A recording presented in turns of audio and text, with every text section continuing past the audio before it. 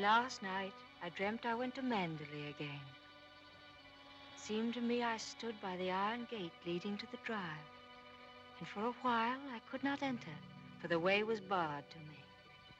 Then, like all dreamers, I was possessed of a sudden with supernatural powers and passed like a spirit through the barrier before me. The drive wound away in front of me, twisting and turning as it had always done. But as I advanced, I was aware that a change had come upon it. Nature had come into her own again, and little by little had encroached upon the drive with long, tenacious fingers. On and on wound the poor thread that had once been our drive. And finally, there was Mandalay. Mandalay, secretive and silent. Time could not mar the perfect symmetry of those walls. Moonlight can play odd tricks upon the fancy. And suddenly it seemed to me that light came from the windows. And then a cloud came upon the moon and hovered an instant like a dark hand before a face. The illusion went with it. I looked upon a desolate shell with no whisper of the past about its staring walls. We can never go back to Mandalay again. That much is certain. But sometimes, in my dreams, I do go back to the strange days of my life, which began for me in the south of France.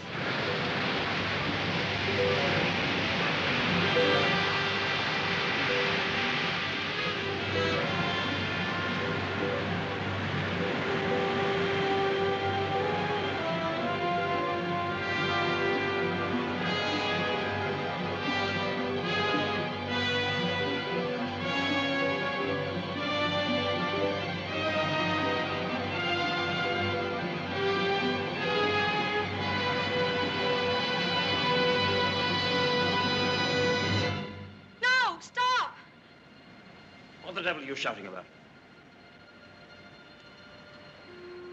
Who are you? What are you staring at? I'm sorry, I didn't mean to stare, but I only thought... Oh, you did it. Well, what are you doing here? I was only walking. Well, get on with your walking. Don't hang about here screaming.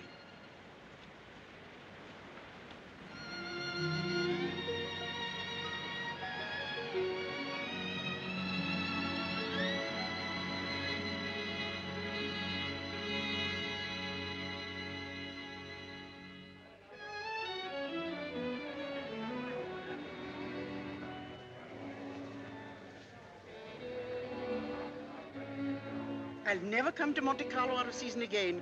Not a single well-known personality in the hotel.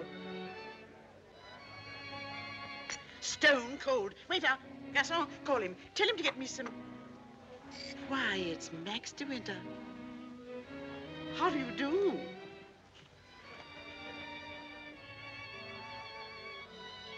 How do you do? I'm Edith Van Hopper. It's so nice to run into you here, just when I was beginning to despair of finding any old friends here in Monte. But do sit down and have some coffee. Mr. De Winter's having some coffee with me. Go and ask the stupid waiter for another cup. I'm afraid I must contradict you. You shall both have coffee with me. Garçon, give me some coffee, please. Cigarette? No, thank you. You know, I recognized you just as soon as you came in, though I haven't seen you since that night at the casino at Palm Beach. Perhaps you don't remember an old woman like me. Are you playing the tables much here at Monte? No, I'm afraid that sort of thing ceased to amuse me years ago. I can well understand that. As for me, if I had a home like Mandalay, I should certainly never come to Monte. I hear it's one of the biggest places in that part of the country, and you just can't beat it for beauty. What do you think of Monte Carlo? Or don't you think of it at all? Oh, well, I think it's rather artificial. She's spoiled, Mr. De Winter. That's her trouble. Most girls will give their eyes for a chance to see Monte. Wouldn't that rather defeat the purpose? Now that we've found each other again, I hope I shall see something of you. You must come and have a drink in my suite. I hope they've given you a good room. The place is empty, so if you're uncomfortable, mind you make a fuss. Your valet is unpacked for you, I suppose. I'm afraid I don't possess one. Perhaps you'd like to do it for me. Well, I hardly think... perhaps you could make yourself useful to Mr. De Winter if he wants anything done. You're a capable child in many ways. That's a charming suggestion, but I'm afraid I cling to the old motto. He travels fastest who travels alone. Perhaps you've not heard of it. Good night. What do you make of that? Do you suppose that sudden departure was intended to be funny? Come, don't sit there gawking. Let's go upstairs. Have you got the key? Yes, Mrs. Van Hopper. I remember when I was younger, there was a well-known writer who used to dart down the back way whenever he saw me coming. I suppose he was in love with me and wasn't quite sure of himself. Well, c'est la vie. By the way, my dear, don't think that I mean to be unkind, but you were just a teeny-weeny bit forward with Mr. de Winter. Your effort to enter the conversation quite embarrassed me, and I'm sure it did him. Men loathe that sort of thing. Oh, come, don't sulk. After all, I am responsible for your behavior here. Perhaps he didn't notice it. Poor thing. I suppose he just can't get over his wife's death. They say he simply adored her.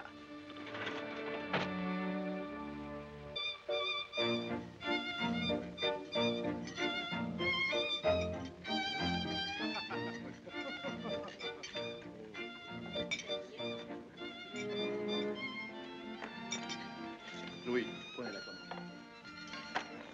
Oh, how awkward of me. What a stupid thing to do. Oh, I'm so sorry. Please don't bother. It doesn't really matter. Oh, leave that, leave that. Go and lay another place at my table. Mademoiselle will have lunch with me. Oh, but I couldn't possibly. Why not? Oh, well, please don't be polite. It's very kind of you, but I'll be all right if they just change the cloth. I wasn't being polite. I should have asked you to have lunch with me, even if we hadn't upset the vase so clumsily. Come along. We needn't talk to each other if we don't feel like it. Well, thank you very much.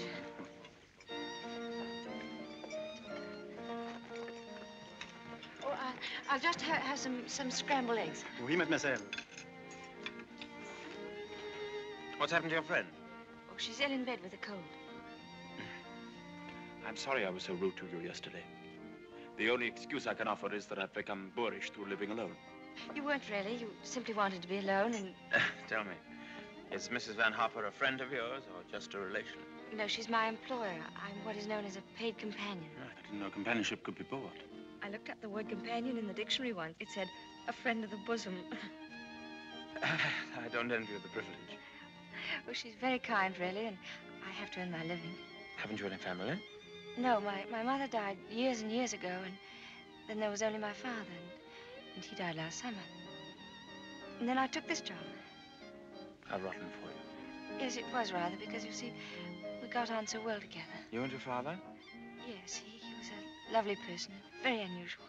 What was he? A painter. Ah, was he a good one? Well, I thought so, but people didn't understand him. Yes, that's often the trouble. He painted trees. At least it was one tree. You mean he painted the same tree over and over again? Yes, you see, he had a theory that if you should find one perfect thing or place or person, you should stick to it. Do you think that's very silly? Not at all. I'm a firm believer in that myself. And what did you find to do with yourself while he was painting his tree? Well, I sat with him and I sketched a little. I don't do it very well, though. Oh, you're going sketching this afternoon? Yes. Where? I haven't made up my mind. I'll drive you somewhere in the car. Oh, no, please, I didn't mean... Oh, nonsense. Finish up that mess and we'll get along. Thank you. It's very kind of you, but I'm not very hungry. Oh, come on. Eat it up like a good girl.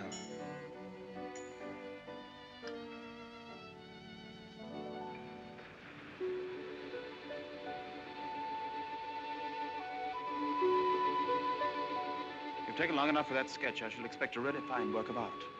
Oh, no, don't look at it. It's not nearly good enough. But it can't be as bad as all that. Now, don't rub it all out. Let me see it first. Well, it's the perspective. I never can get it right.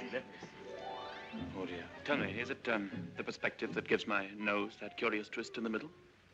Well, you're not a very easy subject to sketch. No? Your expression keeps changing all the time. Does it?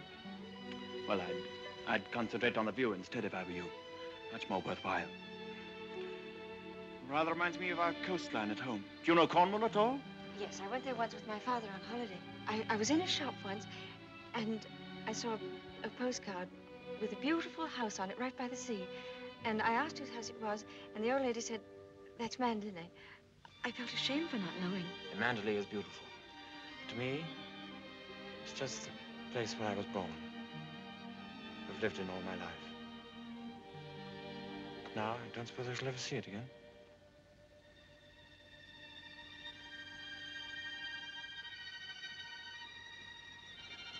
We're lucky not to be home during the bad weather, aren't we?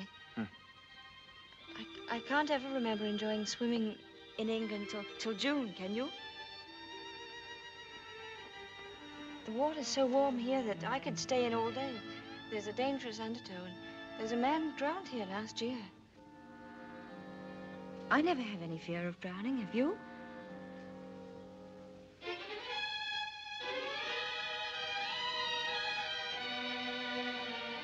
Come, I'll take you home.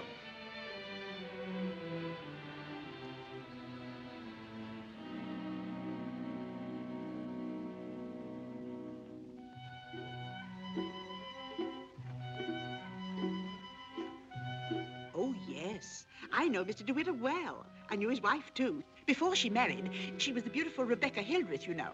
She was drowned, poor dear, while she was sailing near Mandalay. He never talks about it, of course, but he's a broken man. I suppose I'd better have it. Wretched stuff. Give me a chocolate, quick. Oh, there you are. It's about time. Hurry up. I want to play some rummy.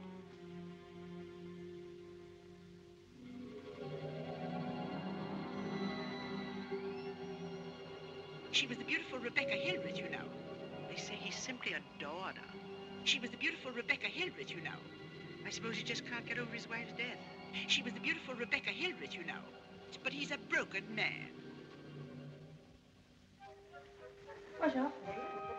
Well, where are you going? Oh, I thought I'd take a tennis lesson. Oh, I see. I suppose you've had a look at the pro, and he's desperately handsome, and you've conceived a schoolgirl crush on him. All right, go ahead, make the most of it. Off duty? Oh, yes, Mrs. Van Hopper's cold's turned into flu, so she's got a trained nurse. I'm sorry for the nurse. You keen on tennis? No, not particularly. That's good. We'll go for a drive.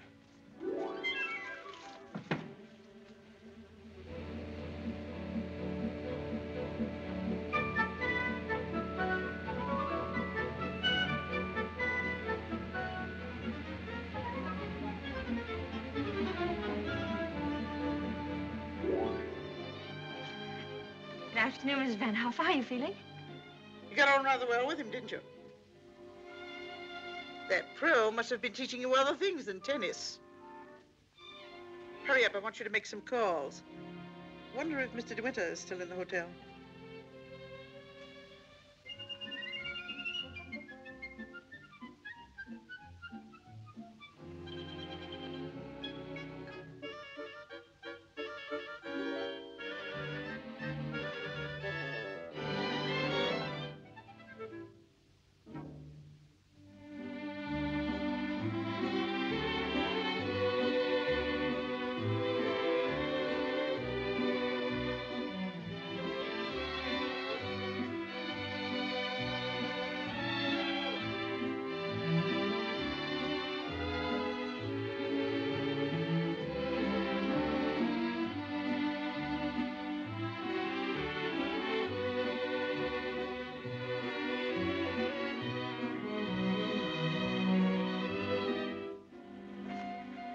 May I go now?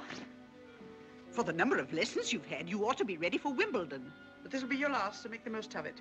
Trouble is, with me laid up like this, you haven't had enough to do. But I'm getting rid of that nurse today, and from now on, you'll stick to your job. Yes, Mrs. Van Hopper.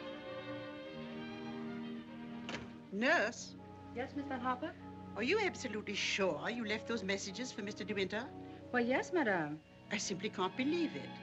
He would most certainly have called me back. Oh, well, poor boy. I simply hate to see him so alone.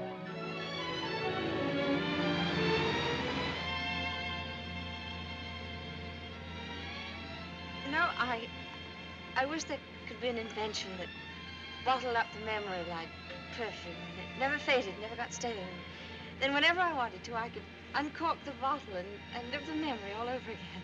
And what particular moment in your young life would you want to keep? Oh, all of them. All these last few days. I feel as though I'd collected a whole shelf full of bottles.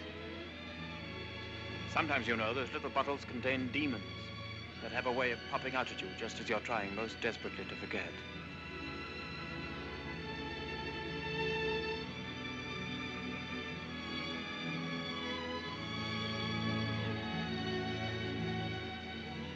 Stop biting your nails. Oh, I wish I were a woman of 36, dressed in black satin with a string of pearls. You wouldn't be here with me if you were. Would you please tell me, Mr. de Winter, why you asked me to come out with you? Well, it's obvious that you want to be kind, but why do you choose me for your charity?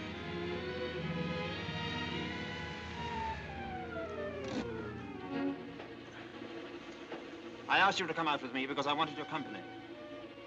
You've blotted out the past for me more than all the bright lights of Monte Carlo. But if you think I just asked you out of kindness or charity, you can leave the car now and find your own way home. Go on, open the door and get out.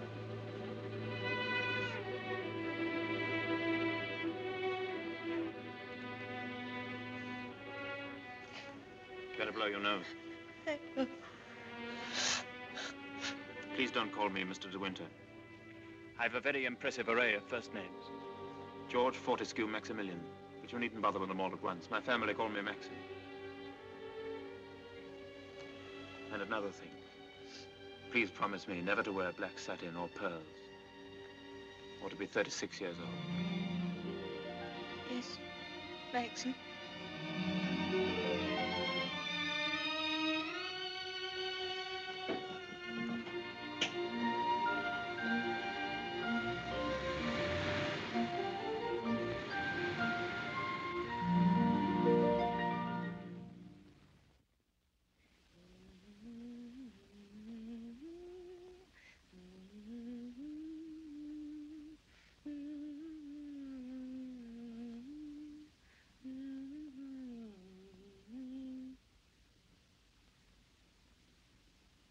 For the love of Pete, come here. What do you think? My daughter's engaged to be married. Oh, really? How nice. We must leave for New York at once. Get reservations on the Aquitania, and we'll take the 12:30 train for Cherbourg. Hurry up and get in and maid to help with the packing. We've no time to waste. Go on and don't dawdle. Mr. de Winter, please. Oh, he's gone out riding. He won't be back till noon. Oh.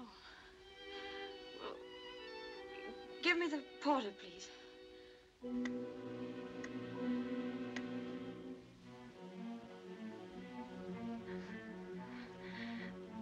I'll go and see if there's anything left in my room.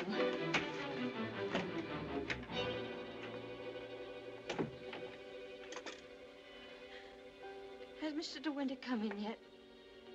Oh, he has. Would you connect me, please?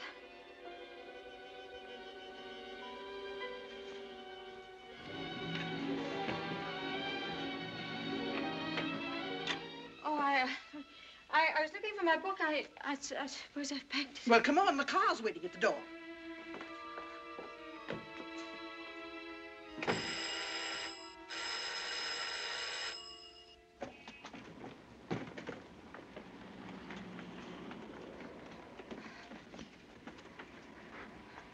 I'd like to leave a forwarding address if they happen to find that book. Would you ring Mr. de Winter, please? Yes, madame. 182.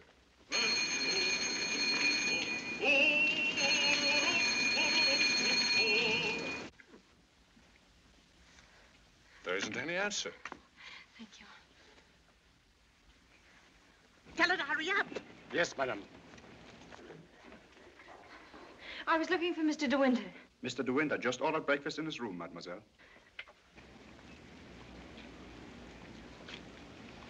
Come in.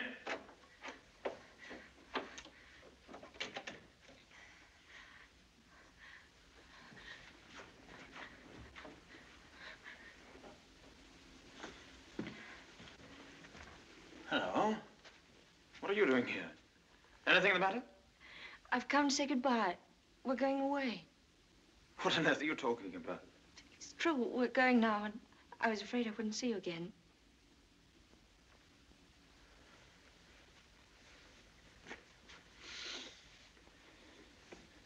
Where's she taking you to? New York. I don't want to go. I shall hate it. I shall be miserable.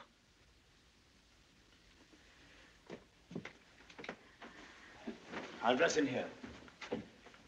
I shan't be long. Which would you prefer? New York or Mandalay? Oh, please don't joke about it. Mrs. Van Hopper's waiting, and I'd better say goodbye now. I repeat what I said. Either you go to America with Mrs. Van Hopper, or you come home to Mandalay with me. You mean you want a secretary or something? I'm asking you to marry me, you little fool.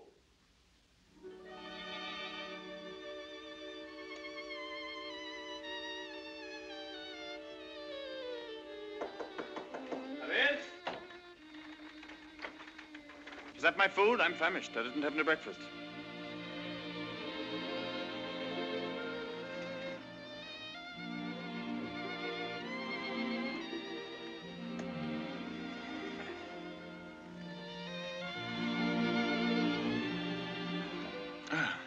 My suggestion didn't seem to go at all well. Sorry. Oh, but you don't understand. It's that well, I'm not the sort of person men marry. What on earth do you mean? I don't belong in your sort of world, for one thing. Well, what is my sort of world? Oh, well, mandolin, you know what I mean. Well, I'm the best judge of whether you belong there or not. Of course, if you don't love me, that's a different thing. Fine blow to my conceit, that's all. Oh, I do love you. I love you most dreadfully. I've been crying all morning because I thought I'd never see you again.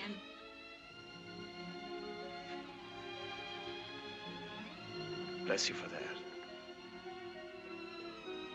I'll remind you of this one day. You won't believe me. It's a pity you have to grow up. Well, now that's settled, you may pour me out some coffee. 2 lumps of sugar and some milk, please. Same with my tea, don't forget. Who's going to break the news to Mrs. Van Hopper? Shall you or shall I? Oh, you tell it. She'll be so angry. What's the number of her room? Oh, she's not there. She's downstairs in the car. Hello? Give me the date, please. Hello? You'll find Mrs. Van Hopper waiting outside in the car. Would you ask her with my compliments if she'd very kindly come up and see me in my room? Yes, in my room. Mr. De Winter says, please, for you to come up to his room. Mr. De Winter? Why, certainly.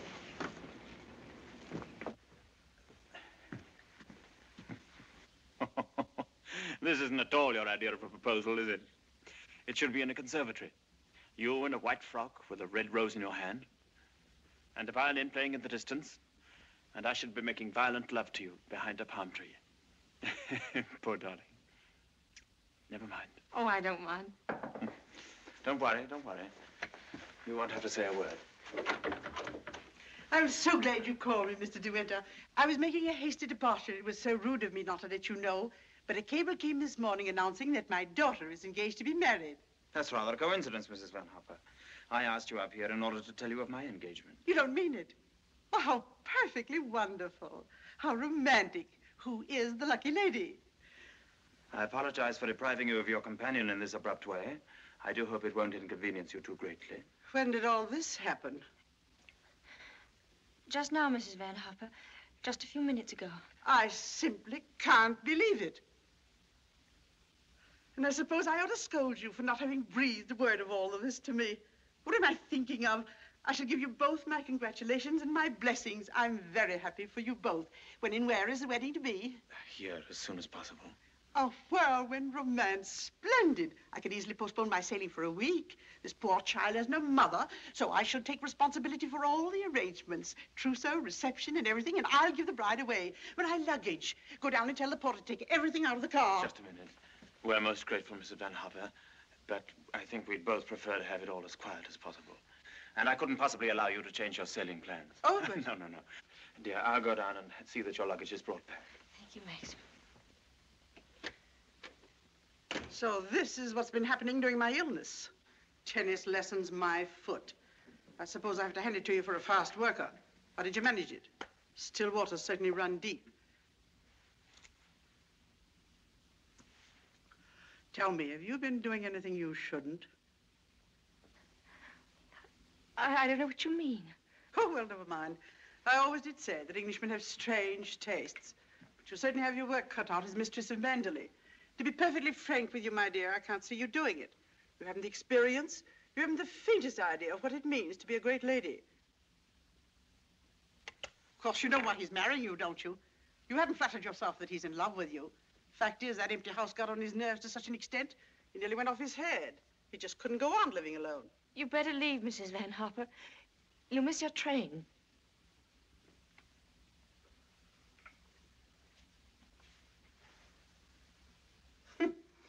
Mrs. de Winter. Goodbye, my dear, and good luck.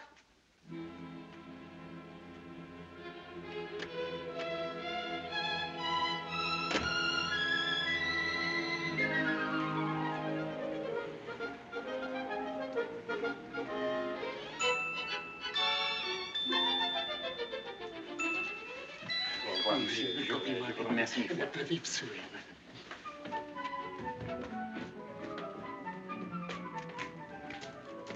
Monsieur, vous avez oublié votre carnet de mariage. Oh, he says I've forgotten the proof that we're married. Oh, good heavens.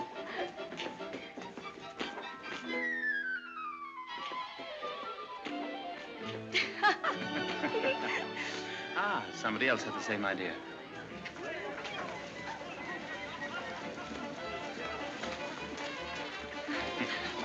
Isn't she sweet? Yes. You'd have liked a bridal veil, wouldn't you? Or at least... Madame, combien ça fait? Ah, tous les deux. Je vous remercie mille fois. Yes. Oh, Max, are lovely. Oh, perfectly lovely. Oh, perfectly lovely.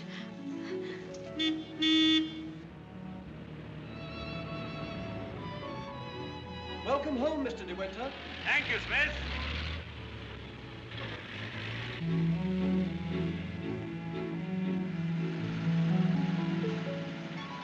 Cold, darling?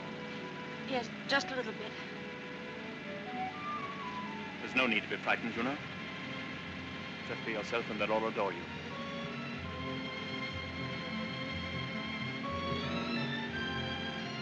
You don't have to worry about the house at all. Mrs. Danvers is the housekeeper. Just leave it to her.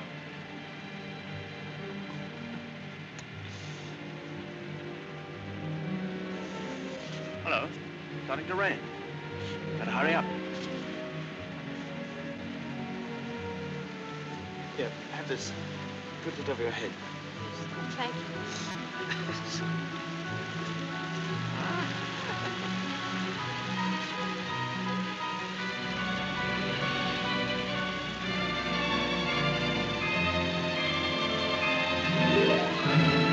That's it. That's Manderley.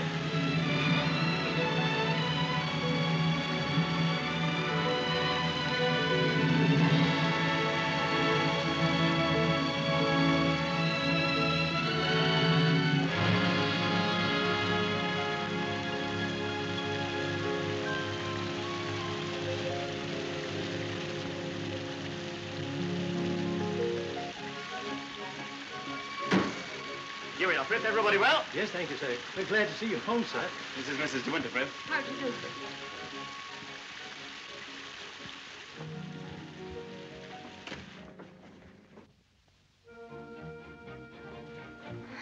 I didn't expect the whole staff to be in attendance. Mr. Danvers' orders, sir.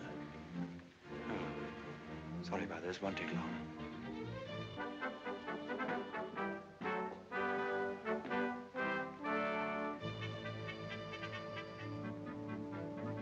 This is Mrs. Danvers. How do you do? How do you do? I have everything in readiness for you. That's very good of you. I didn't expect anything.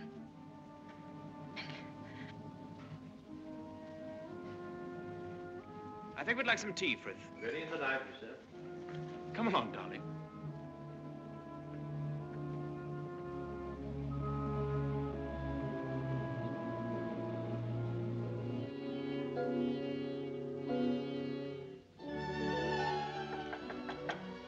Oh, Maxim, come in. Oh, good evening, Mrs. Danvers. Good evening, madam.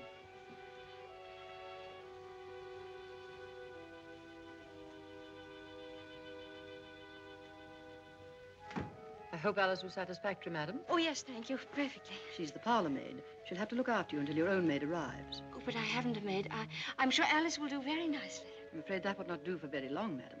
It's usual for ladies in your position to have a personal maid. I hope you approve the new decoration of these rooms, madam. Oh, I didn't know it'd been changed. I hope you haven't been to too much trouble. I only followed out Mr. de Winter's instructions. Oh, well, what did it look like before? It had an old paper and different hangings. It was never used much, except for occasional visitors. Oh, then it wasn't Mr. De Winter's room originally? No, madam. He's never used the east wing before. Of course, there's no view of the sea from here. The only good view of the sea is from the west wing. The room's very charming, and I'm sure I'll be comfortable. If there's anything you want done, madam, you have only to tell me. I suppose you've been at Manderley for many years, longer than anyone else. Not so long as Frith. He was here when the old gentleman was living, when Mr. De Winter was a boy. Oh, I see. And you didn't come till after that?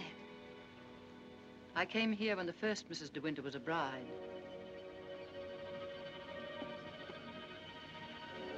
Mrs. Danvers, I do hope we'll be friends.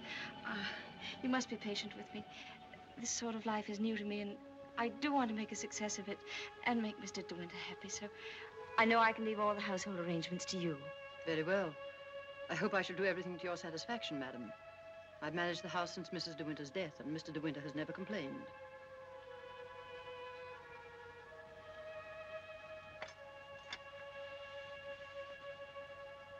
I think I'll go downstairs now.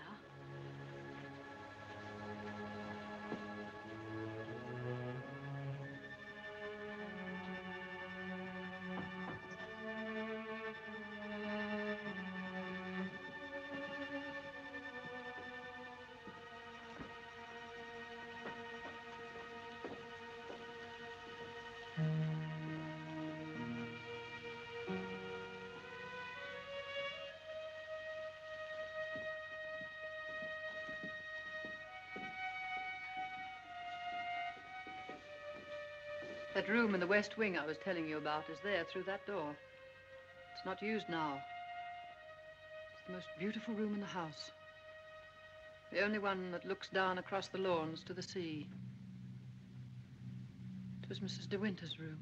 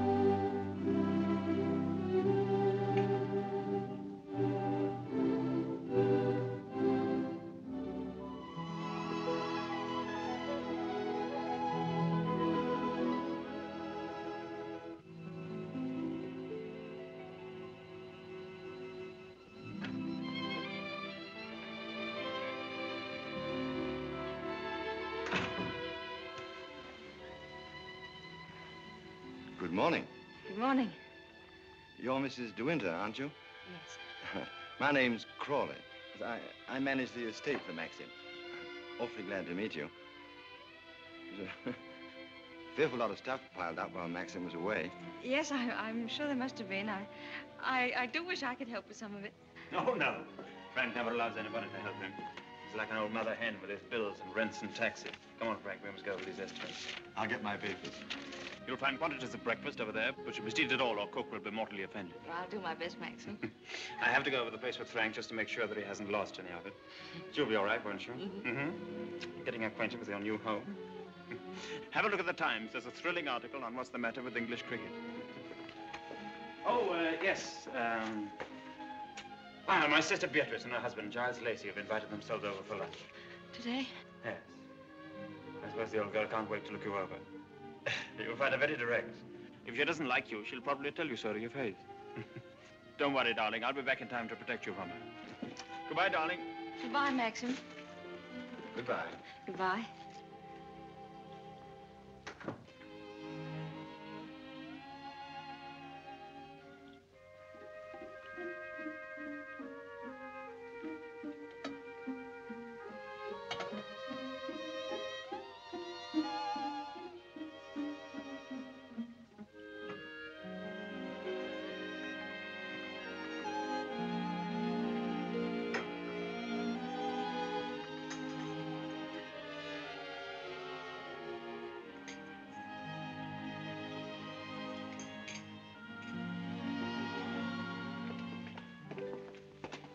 morning, madam.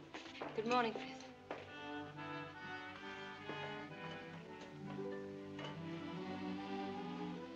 Isn't there anything I could get for you, madam? Oh, no, thank you, Frith. I'm really not very hungry. Thank you. The paper, madam. Oh, yes, thank you, Frith.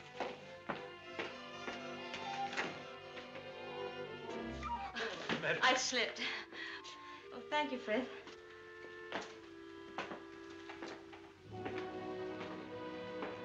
It's big, isn't it? Yes, madam. Mandalay is a big place. This was the banquet hall in the old days. It is still used on great occasions, such as a big dinner or a ball. And the public is admitted here, you know, once a week. That's nice.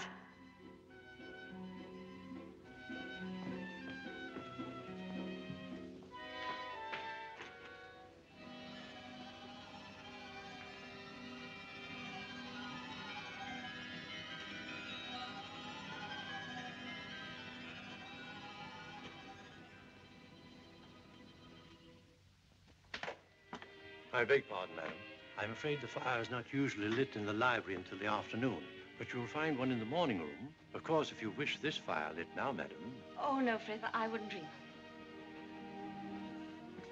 Mrs. de Winter, I mean the late Mrs. de Winter always did her correspondence and telephoning in the morning room after breakfast. Thank you, Frith.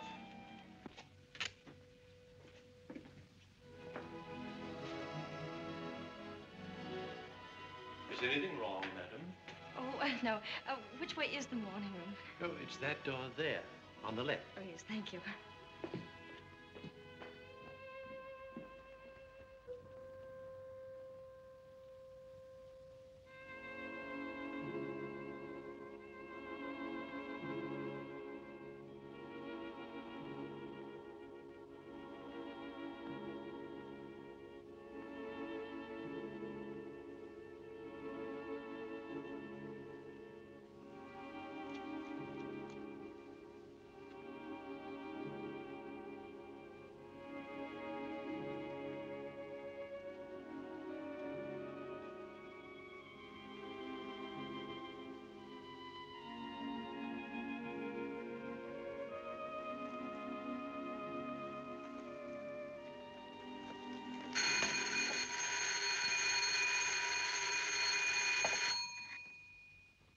Mrs. de Winter?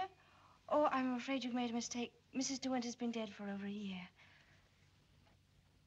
Oh, I mean... Oh, that was the house telephone, madam. Probably the head gardener wishing instructions. Did you want to see me, Mrs. Danvers?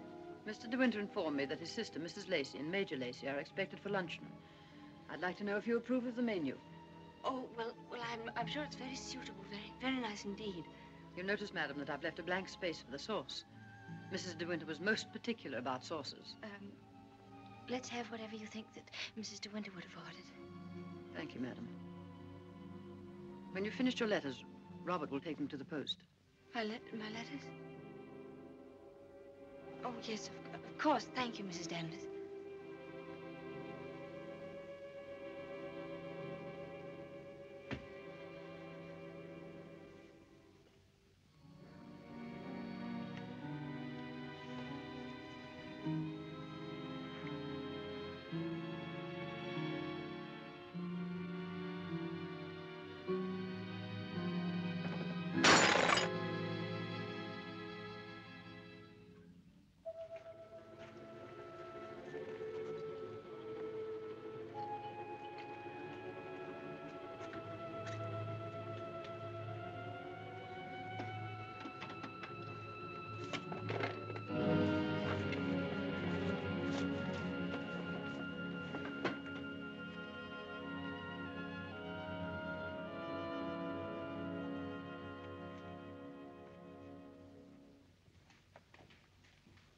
How are you, Frith? Good morning, Mrs. Lacey.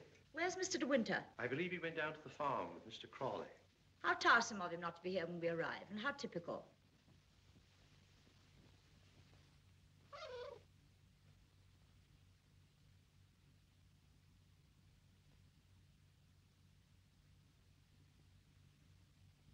I must say old Danvers keeps the house looking lovely.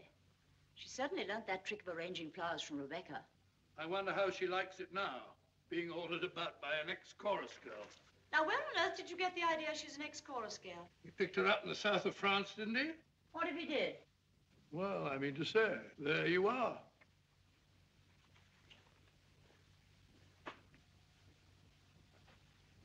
How do you do? I'm Maxim's wife. How do you do? Well, I must say you're quite different from what I expected. Oh, Priscilla, she's exactly what I told you she'd be. Well, how do you like Mandela? Very beautiful, isn't it? And how do you get along with Mrs. Danvers? Well, I've never met anyone quite like her before.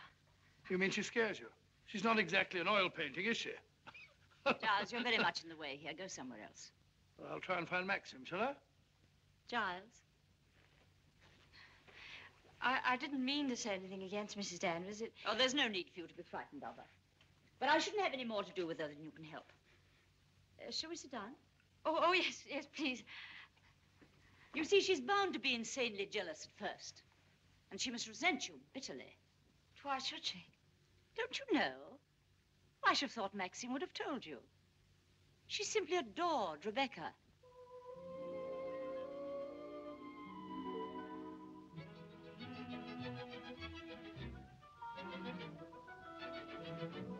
How are you, Robert? Quite well, thank you, madam. Still having trouble with your teeth? Unfortunately, yes, madam. You should have them out. All of them. Wretched nuisances, teeth. Thank you, madam.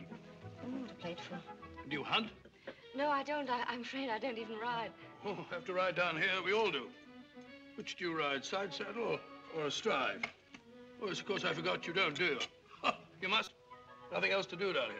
Maxim, when are you going to have parties here again like the old days? Oh, I haven't thought about it. But everyone's dying to see you and, Yes, I bet they are. Why don't you have the masquerade ball again this summer? My dear, are you fond of dancing?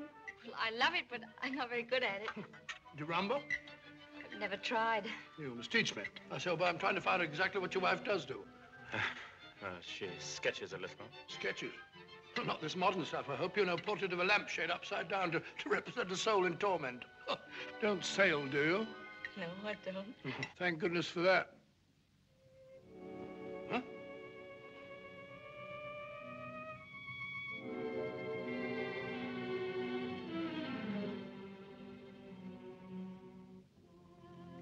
You're very much in love with Maxim, aren't you? Yes, I can see you are. Don't mind my saying so, but why don't you do something about your hair? Why don't you have it cut or sweep it back behind your ears? Oh, no, that's worse. What does Maxim say about it? Does he like it like that? Well, he never mentions it. Oh, well, don't go by me. I can see by the way you dress you don't care a hoot how you look. But I wonder Maxim hasn't been at you. He's so particular about clothes. I don't think he ever notices what I wear. Oh, well, he must have changed a lot then. You mustn't worry about old Maxim and his moods. One never knows what goes on in that quiet mind of his. Often he gets into a terrible rage. And when he does... But I don't suppose he'll lose his temper with you. You seem such a placid little thing. Come on, old girl. We've got to be on the first tee at 3 o'clock. All right, I'm coming. Oh, goodbye, Maxim, old boy. Goodbye, Giles. Thanks for coming, old boy. Goodbye, my dear. Forgive me for asking you so many rude questions. We both really hope you'll be very happy. Thank you, Beatrice. Thank you very much. And I must congratulate you upon the way Maxim looks. We were very worried about him this time last year. But then, of course, you know the whole story. Goodbye, Beatrice, darling. Goodbye, old boy. Of course, there is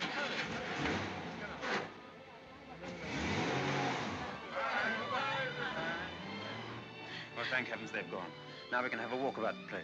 Looks as though we might have a shower, but you won't mind that, will you? No, but wait a minute. I'll go upstairs and get a coat. There's a heap of mackintoshes in the flower room. Robert, run and get a coat from the flower room for Mrs. de Winter, will you?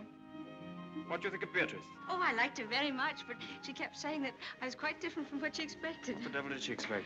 Oh, someone smarter and more sophisticated, I'm afraid. Oh. Do you like my hair? Your hair? Yes, of course I do. What's the matter with it? Oh, I don't know. I just wondered. Funny you are. Thank you. Do I have to put it on? Yes, certainly, certainly, certainly. Can't be too careful with children. Come on, Jasper, come and take some of that fat off.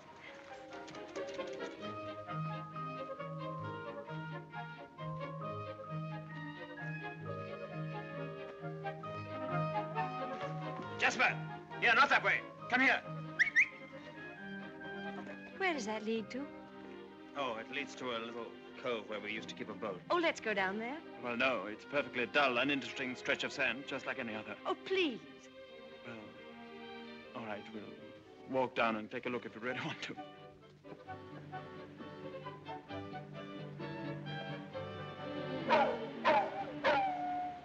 That's Jasper. There must be something wrong. Perhaps he's hurt himself. No, he's all right. Leave him alone. Don't you think I'd better go and see? Don't bother about him, I tell you. He can't come to any harm. He'll find his own way back.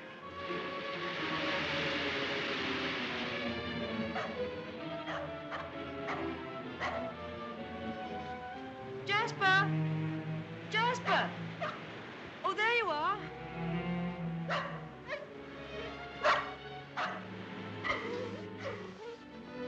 What do you want in there, Jasper? Come on. Come on. Let's go home. Jasper!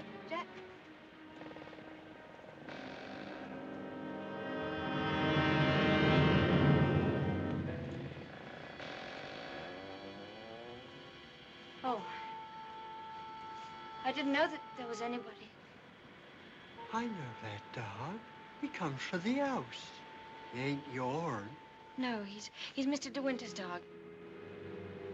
Have you anything I could tie him with?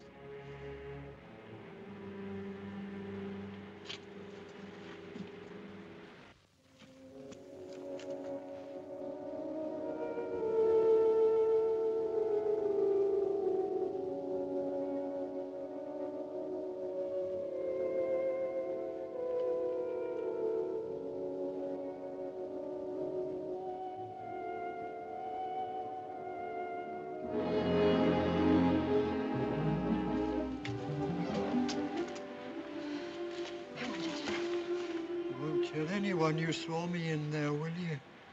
Don't you belong on the estate? I wasn't doing nothing. I was just putting my shells away. She's gone in the sea, ain't she? She'll never come back no more. No, she'll never come back. Come on, Jasper.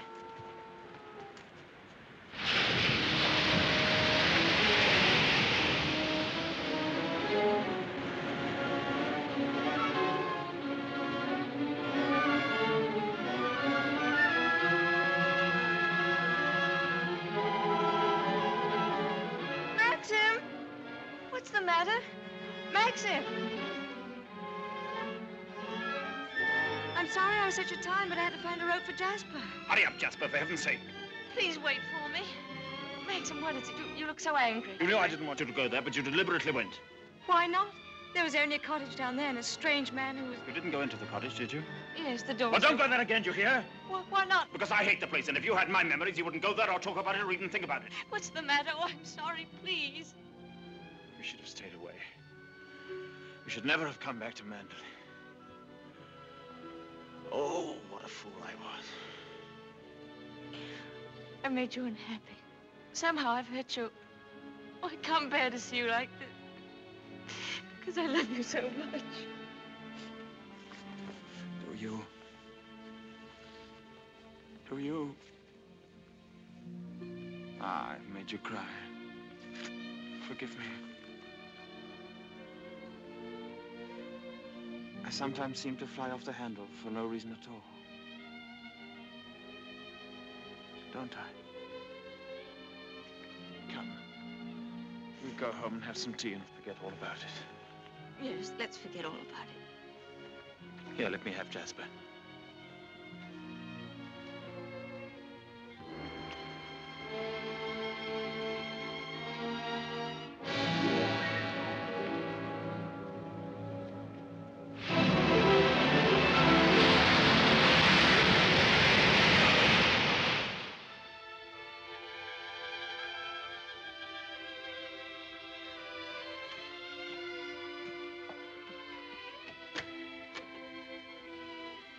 Hello, come in. Oh, please don't get up, Mr. Crawley.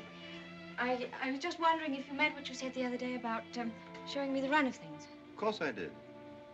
What are you doing now? Notifying all the tenants that in celebration of Maxim's return with his bride, this week's rent will be free. Oh, was that Maxim's idea? Oh, yes. All the servants get an extra week's wages, too. Oh, he didn't tell me. Oh, can't I help you? I could at least lick the stamps. Well, it's terribly nice of you. Won't you sit down? Oh, yes, thank you.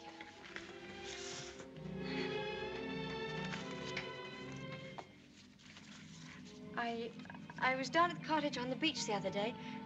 There was a man there, a queer sort of person. Jasper kept barking at him. Oh, yeah. Must have been Ben. Excuse me. He's quite harmless.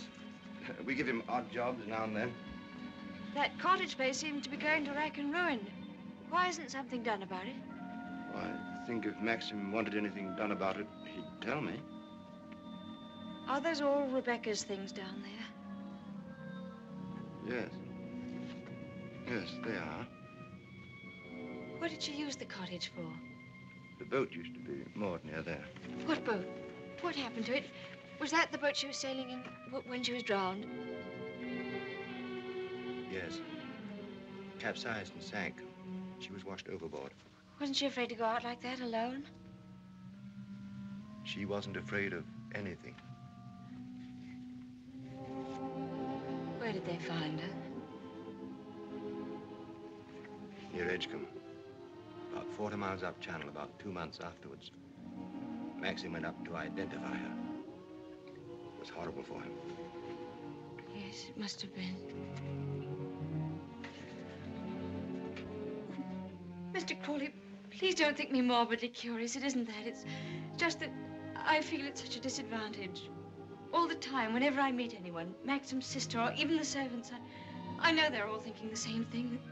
They're all comparing me with her, with Rebecca. Oh, you mustn't think that. I can't tell you how glad I am that you've married Maxim. It's going to make all the difference to his life. And from my point of view, it's very refreshing to find someone like yourself who's not entirely in tune, shall we say, with Manderley. That's very sweet of you. I dare say I've been stupid, but every day I realize the things that she had and that I lacked. Beauty and wit and intelligence and all the things that are so important in a woman.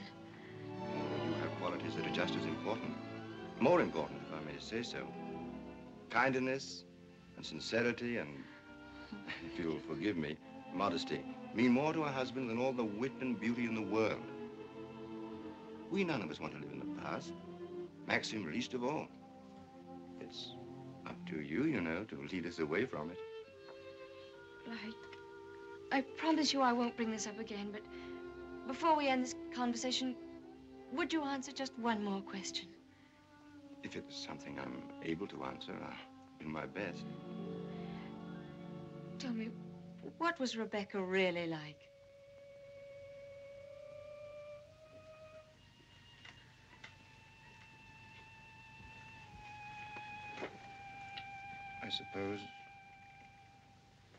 I suppose she was the most beautiful creature I ever saw.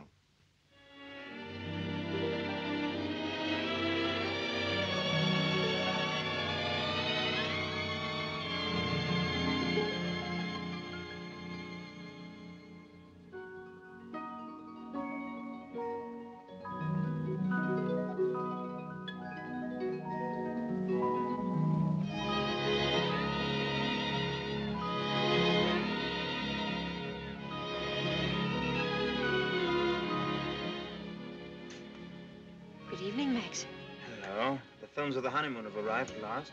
We timed, you think, before dinner?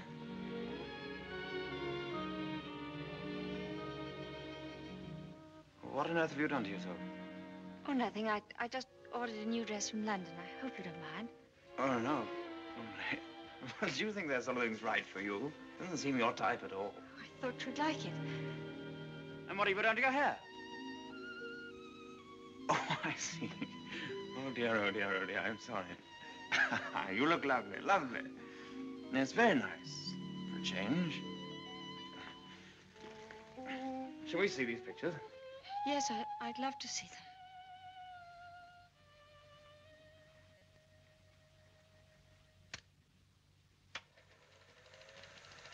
Ah, look now. Oh, look at that. Wasn't it wonderful, darling? Can't we go back there someday? Yes, of course, of course. Ah, look at you. Won't our grandchildren be delighted when they see how lovely you were? Oh, look at you. Yes. Oh, Oh, I see. Oh, I like that. Look at that. That's very nice. Oh, remember that. Yes? Oh, I wish our honeymoon could have lasted forever, Maxim. Oh, dash it, look. Oh, hang it. Threaded it up wrong, as usual, or something. Yes, Frith, what is it? Excuse me, sir. May I have a word with you? Yes. Come in. It's about Robert, sir. There's been a slight unpleasantness between him and Mrs. Danvers. Oh, dear. Robert is very upset. Oh, this is trouble. What is it? It appears that Mrs. Danvers has accused Robert of stealing a valuable ornament from the morning room. Robert denies the accusation most emphatically, sir. What was the thing, anyway? China Cupid, sir. Oh, dear, that's one of our treasures, isn't it? Well, tell Mrs. Danvers to get to the bottom of it somehow and tell her I'm sure it wasn't Robert. Very good, sir. Why do they come to me with these things? That's your job, sweetheart. Maxim, I wanted to tell you, but, well, I forgot. Fact is, I broke the China Cupid. You broke it? Now, why on earth didn't you say something about it when Frith was here? I don't know. I didn't like to. I was afraid he'd think me a fool. Well, you think you're much more of a fool now. You'll have to explain to him and Mrs. Danvers. Oh, no, Maxim. You do it. I'll go upstairs. Don't be such a little idiot, darling. Anybody would think you were afraid of them. It was all a mistake, Mrs. Danvers. Apparently, Mrs. de Winter broke the cupid herself and forgot to say anything about it. I'm so sorry. I never thought that I'd get Robert into trouble. Is it possible to repair the ornament, madam? No, I'm afraid it isn't. It was smashed into pieces. What did you do with the pieces? Well, I put them at the back of one of the drawers in the writing desk. Well, it looks as though Mrs. de Winter were afraid you were going to put her in prison, doesn't it, Mrs. Danvers? Well, never mind. Do what you can to find the pieces, see if they can be mended, and above all, tell Robert to dry his tears. I shall apologize to Robert, of course. Perhaps if such a thing happens again, Mrs. de Winter will tell me personally. Yes, yes, all right. Thank you, Mrs. Danvers.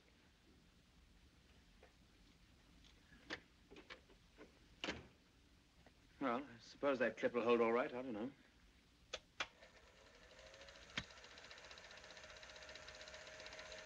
I'm awfully sorry, darling. It was very careless of me. Mrs. Danvers must be furious with me. Oh, hang Mrs. Danvers. Why on earth should you be frightened of her? Behave more like a upstairs maid or something, not like the mistress of the house at all. Yes, I know I do. But I feel so uncomfortable. I try my best every day, but it's very difficult with people looking me up and down as if I were a prize cow. Well, what does it matter if they do? You must remember that life at Mandel is the only thing that interests anybody down here. What a slap in the eye I must have been to them then. I suppose that's why you married me. Because you knew I was dull and gauche and inexperienced and there could never be any gossip about me. Gossip? What do you mean? I don't know. I just said it for something to say. Don't look at me like that. Maxim, what's the matter? What have I said?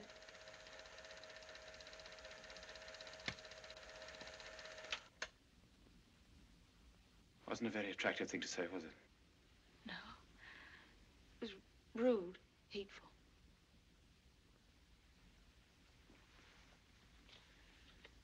I wonder if I did a very selfish thing in marrying you. How do you mean? I'm not much of a companion to you, am I? You don't get much fun, do you? You ought to have married a boy. Someone of your own age. Maxim, why do you say this? Of course we're companions. Are we? I don't know. I'm very difficult to live with. No, you're not difficult. You're easy, very easy. Our marriage is a success, isn't it? A great success? We're happy, aren't we? Terribly happy.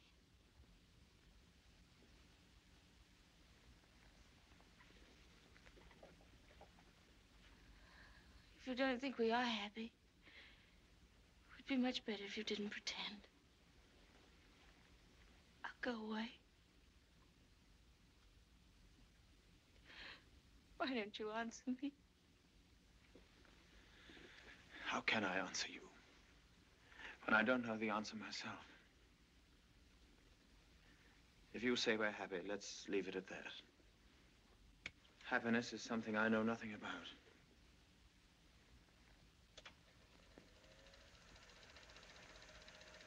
Oh, look. There's the one when I left the camera running on the tripod, remember?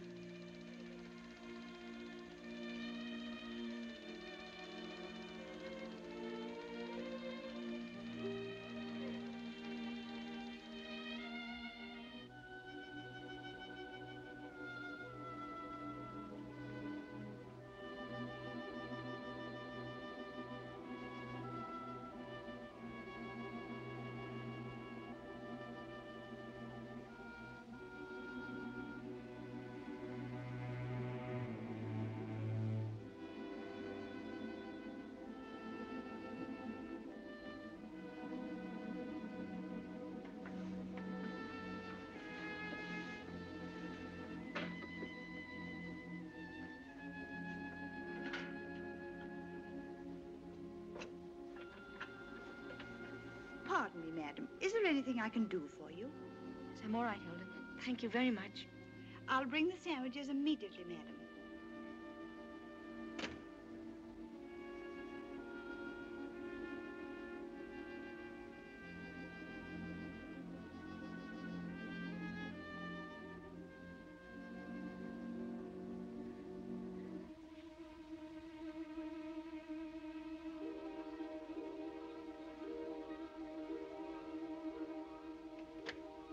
Hilda? Yes, madam? The West Wing. Nobody ever uses it anymore, do they? No, madam. Not since the death of Mrs. de Winter.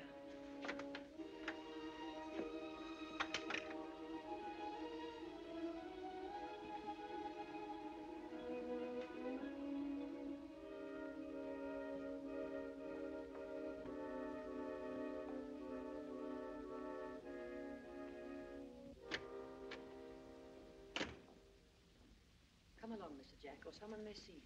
Well, Danny, old Harvey, it's been good to see you again. I've been simply breathless to pick up all the news. I really don't think it's wise for you to come here, Mr. Jack. Jasper, come here. Oh, nonsense, nonsense. It's just like coming back home. Quiet, Mr. Jack. Yes, and we must be careful not to shock Cinderella, mustn't we? She's in the morning room. If you lead through the garden door, she won't see you. I must say I feel a little like the poor relation sneaking around through back doors. Well, toodaloo, Danny. Goodbye, Mr. Jack. And please be careful.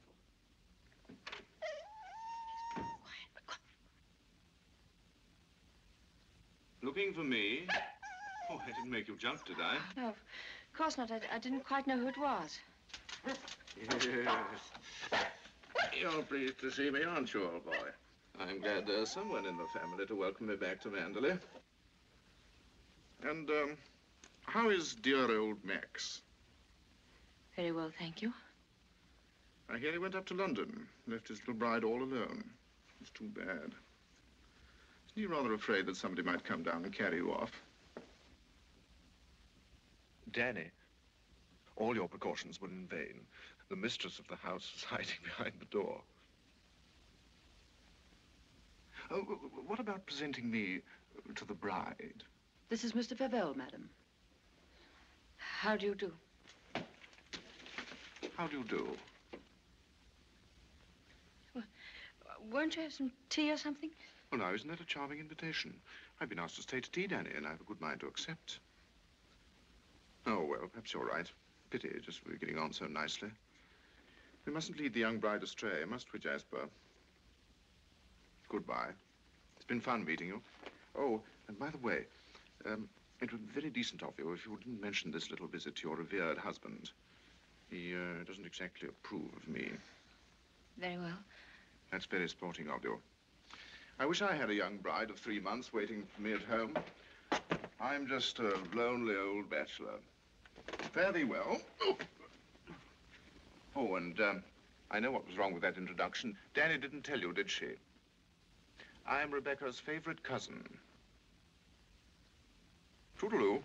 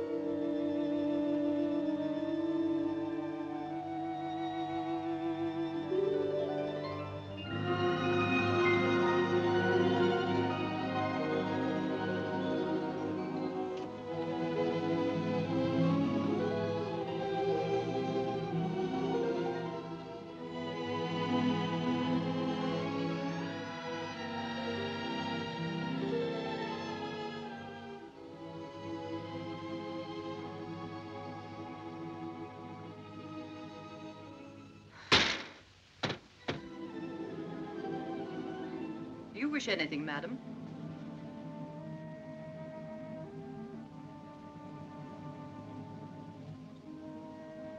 I didn't expect to see you, Mrs. Danvers. I noticed that the window wasn't closed, and I came up to see if I could fasten it. Why did you say that? I closed it before I left the room. You opened it yourself, didn't you? You've always wanted to see this room, haven't you, madam? Why did you never ask me to show it to you? I was ready to show it to you every day.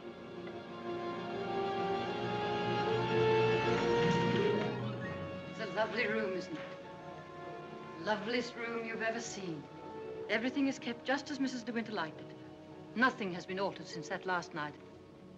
Come, I'll show you her dressing room. This is where I keep all her clothes. You would like to see them, wouldn't you?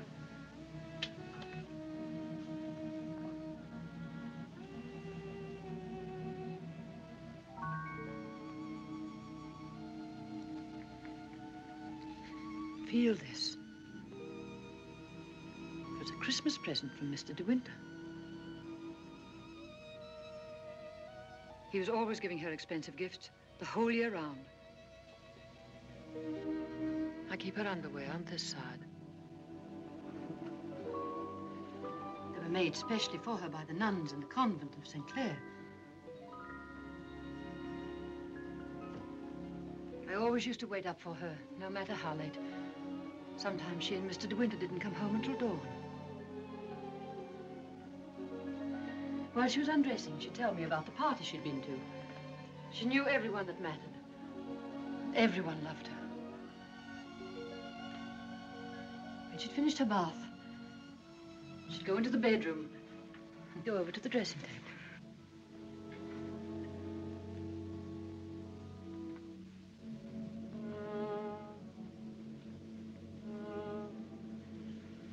Oh, you've moved her brush, haven't you? There, that's better. Just as she always laid it down. Come on, Danny. Hair drill, she would say. I'd stand behind her like this and brush away for 20 minutes at a time. And then she would say, "Good night, Danny," and step into her bed.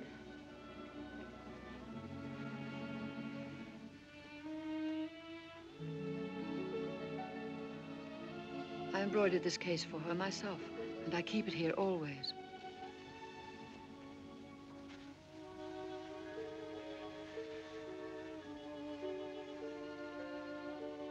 Did you ever see anything so delicate?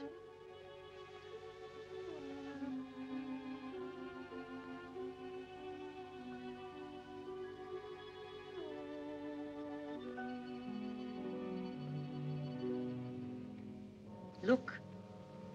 You can see my hand through it.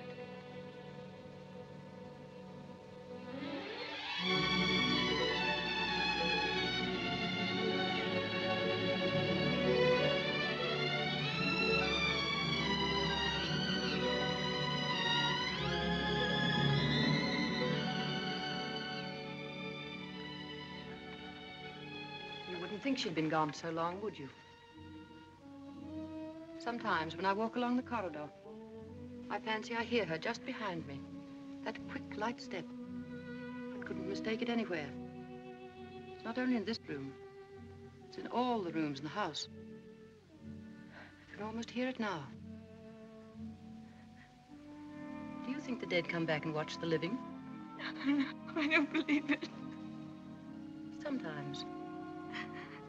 I wonder if she doesn't come back here to Manderley.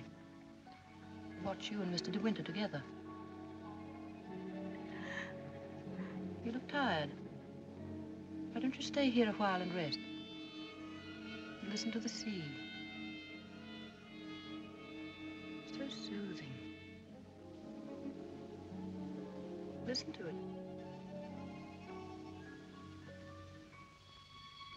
Listen. Listen to the sea.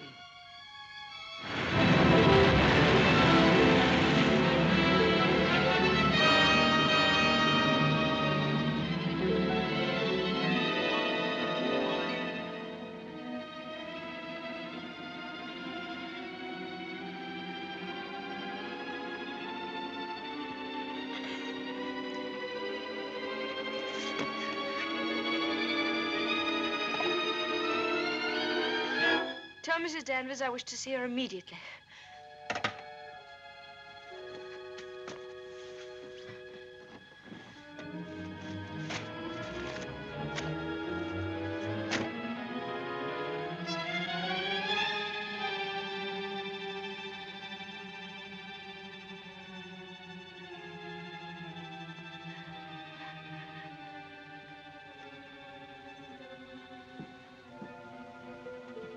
You sent for me, madam? Yes, Mrs. Danvers. I want you to get rid of all these things.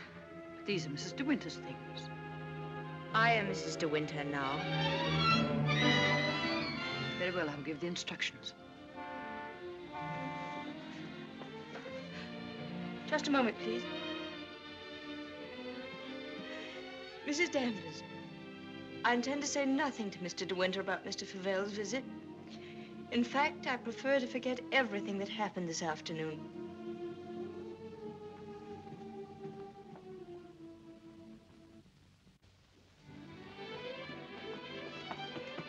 Maxim, you've been gone all day. Choking. Oh. Well. What have you been doing with yourself? Oh, I've been thinking. Well, what do you want to do that for? Oh, come in here and I'll tell you. Darling, could we have a costume ball, just as you used to? Now, what put that into your mind? Has Beatrice been at you? No, but I feel that we ought to do something to make people feel that Mandalay is just the same as it always was. Oh, please, darling, could we? You don't know what it would mean, you know. You would have to be a hostess to hundreds of people. All the county. And a lot of young people will come up from London and turn the house into a nightclub. Oh, yes, but I want to. Oh, please. I've never been to a large party, but I could learn what to do, and I promise you, you wouldn't be ashamed of me.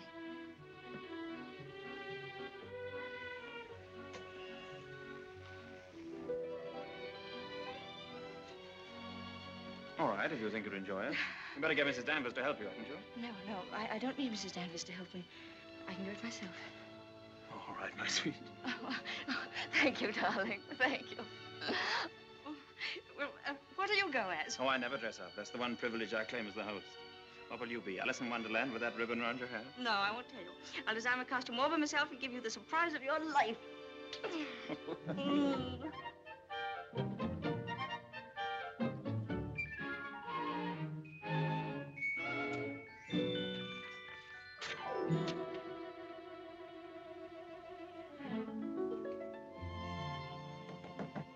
Come in.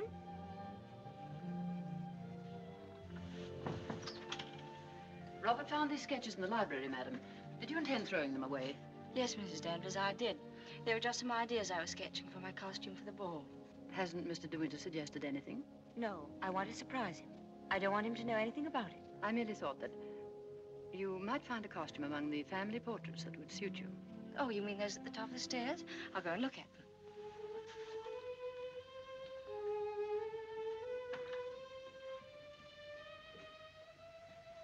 This one, for instance. It might have been designed for you. I'm sure you could have it copied. I've heard Mr. de Winter say that this is his favorite of all the paintings. It's Lady Caroline de Winter, one of his ancestors. Oh, well, that's a splendid idea, Mrs. Danvers. I'm very grateful.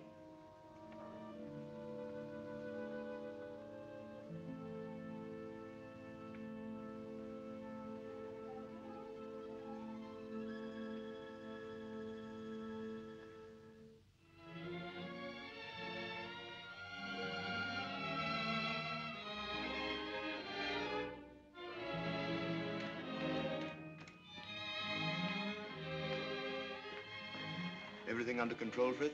Yes, thank you. Excuse me, sir. Are you supposed to be a schoolmaster? Oh, no. This is just my old cap and gown. Certainly makes a very nice costume, sir. And economical, too. Yes, that was the idea.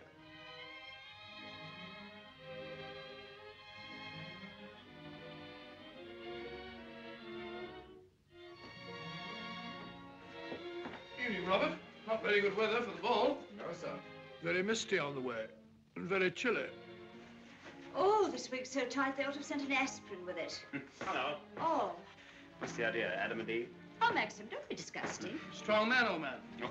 Where's my weight thing? What thing? You haven't left it in the car, have you? Oh. Oh, there it is.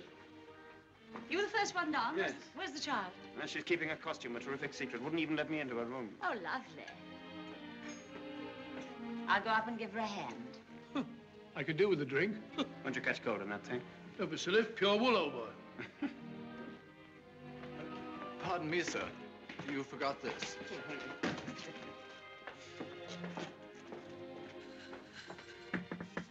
Here I am, dear. It's Bea. I've come to give you a hand. Oh, please don't come in, Beatrice. I don't want anyone to see my costume. Oh. Oh, well, you won't be long, will you? Because the first people will be arriving any moment.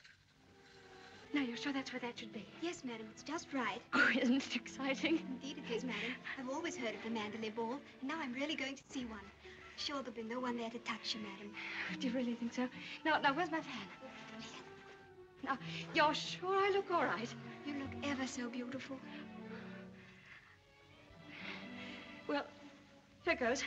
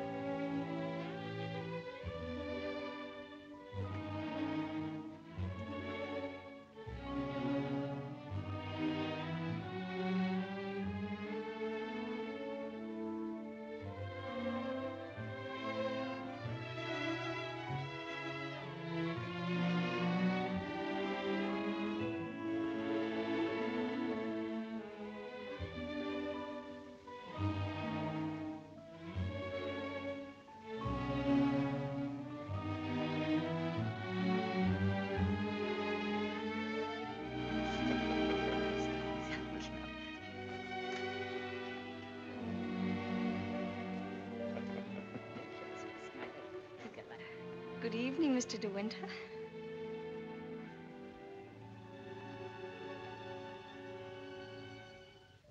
What the devil do you think you're doing? But it's the picture, the one in the gallery. What is it? What have I done? Go and take it off. Doesn't matter what you put on, anything will do. What are you standing there for? Didn't you hear what I said?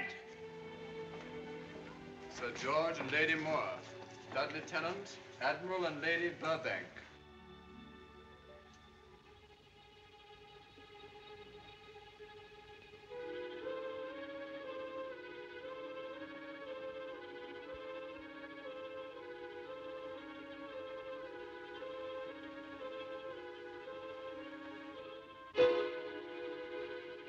I watched you go down, just as I watched her a year ago.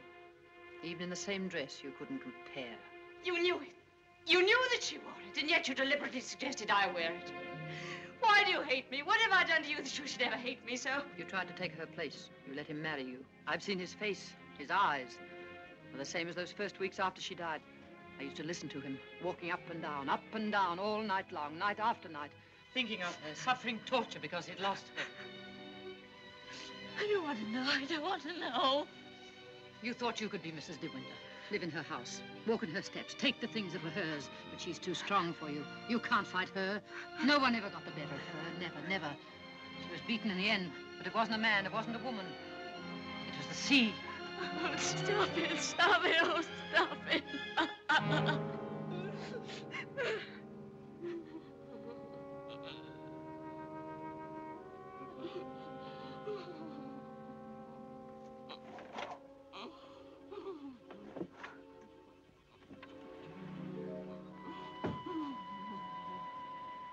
You're overwrought, madam. I've opened a window for you. A little air will do you good.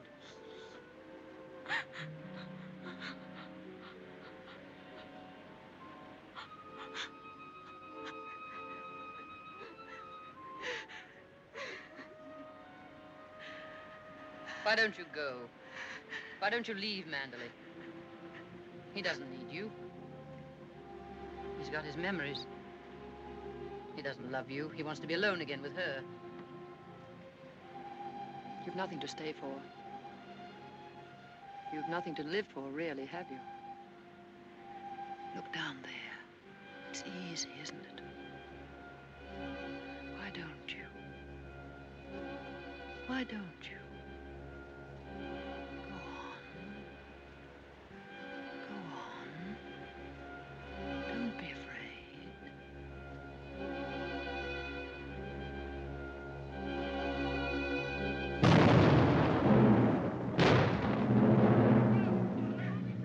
Shipwreck! Ship on the rocks! Ship aground! Sending up rocket! Shipwreck! Come on, everybody! Down to the bay! Notify the Coast Guard! She's aground! Maxim! Maxim! Ship ashore! Come on, everybody! Come on! Maxim! Maxim!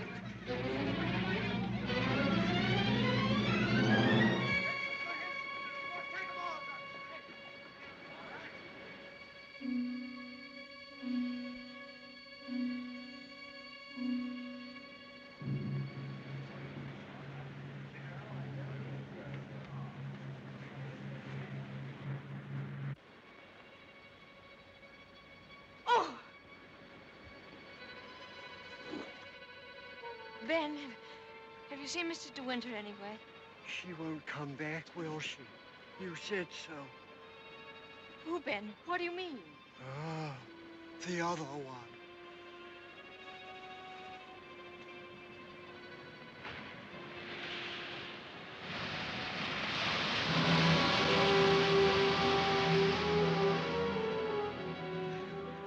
Frank, have you seen Maxim anywhere? Not since about half an hour ago. I thought he'd gone up to the house. No, he hasn't been in the house at all, and I'm afraid something might have happened to him. Frank, what's the matter? Is anything wrong? There is something wrong. Well, the diver who went down to inspect the bottom of the ship came across the hull of another boat. A little sailboat. Frank, is it? Yes. It's Rebecca's. How did they recognize it? It was a local man. Knew it instantly.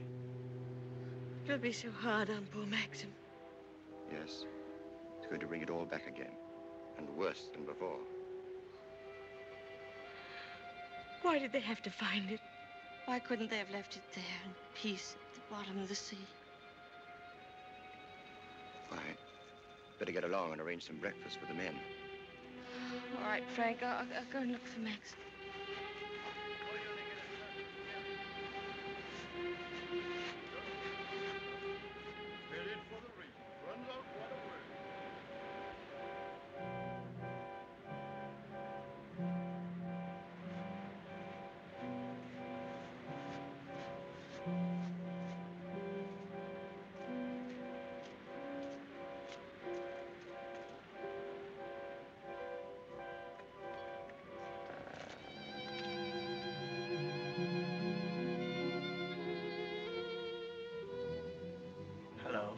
Maxim! You haven't had any sleep. Have you forgiven me? Forgiven you?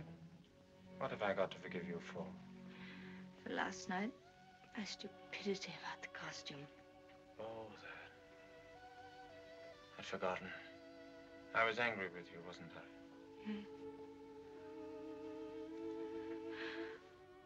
Maxim, can't we start all over again?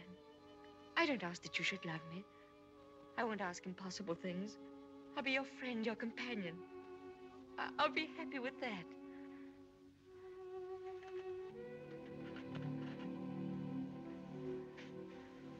You love me very much, don't you?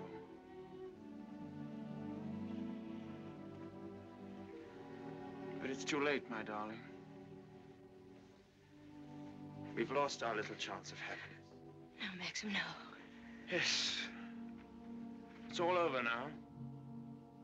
The thing's happened. The thing I've dreaded day after day. Night after night. Maxim, what are you trying to tell me? Rebecca has won. Her shadow has been between us all the time, keeping us from one another. She knew that this would happen. What are you saying? They sent a diver down. He found another boat. Yes, I know. Frank told me. Rebecca's boat. Oh, it's terrible for you. I'm so sorry. diver made another discovery. Broke one of the ports and looked into the cabin. There was a body in there. She wasn't alone. There was someone sailing with her, and you have to find out who it was. That's it, isn't it, Maxim? You don't understand. There was no one with her. It's Rebecca's body lying there on the cabin floor. The woman that was washed up at Edgecombe. The woman that is now buried in the family crypt. That was not Rebecca. That was the body of some unknown woman. Unclaimed, belonging nowhere. I identified it, but I knew it wasn't Rebecca. It was all a lie. I knew where Rebecca's body was. Lying on that cabin floor on the bottom of the sea. How did you know, Max? Because I put it there.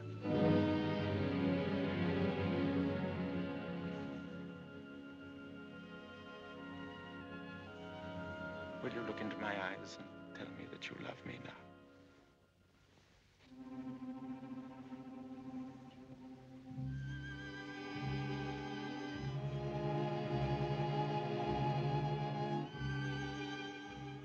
See? I was right. It's too late.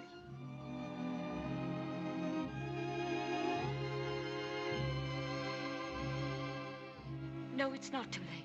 You're not to say that. I love you more than anything in the world. Oh, please, Maxim, kiss me, please. No. It's no use. It's too late. Oh, we can't lose each other now.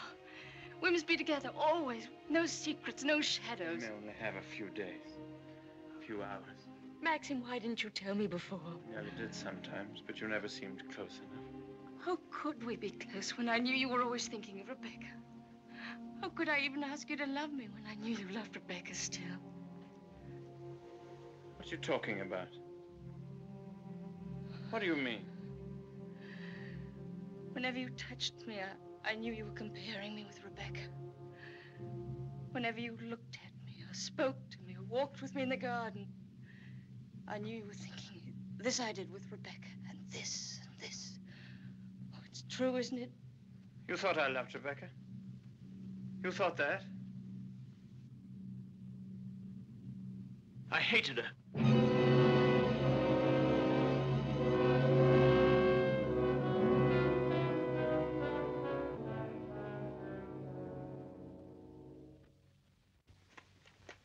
Oh, I was carried away by her. Enchanted by her, as everyone was.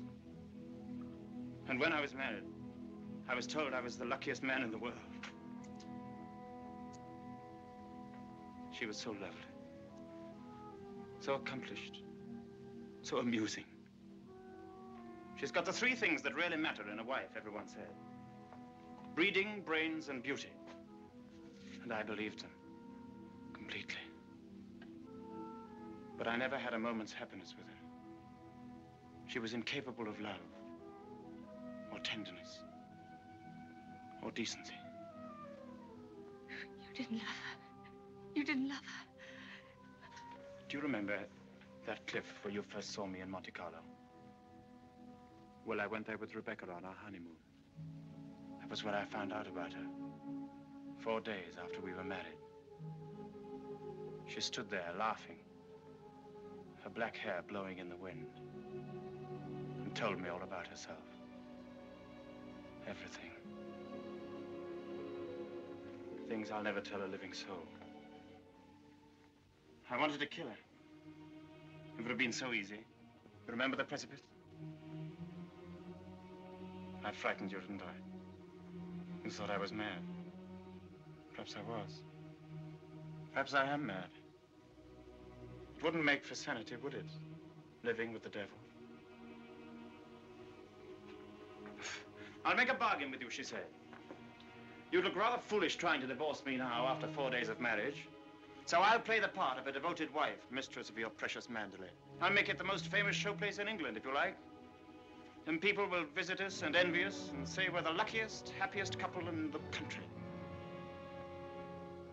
What a grand joke it'll be. What a triumph.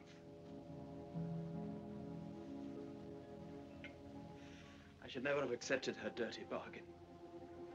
But I did. I was younger then and tremendously conscious of the family honor. Family honor. She knew that I'd sacrifice everything rather than stand up in a divorce court and give her away, admit that our marriage was a rotten fraud. You despise me, don't you? As I despise myself. You can't understand what my feelings were. Can you? Of course I can, darling. Of course I can. Well, I kept the bargain, and so did she, apparently. Oh, she played the game brilliantly. But after a while, she began to grow careless. She took a flat in London, and she'd stay away for days at a time. Then she started to bring her friends down here. I warned her, but she shrugged her shoulders. What's it got to do with you, she said.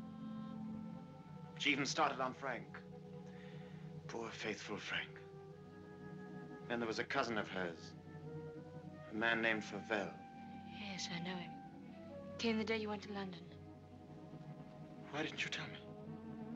I didn't like to. I thought it would remind you of Rebecca. Remind me?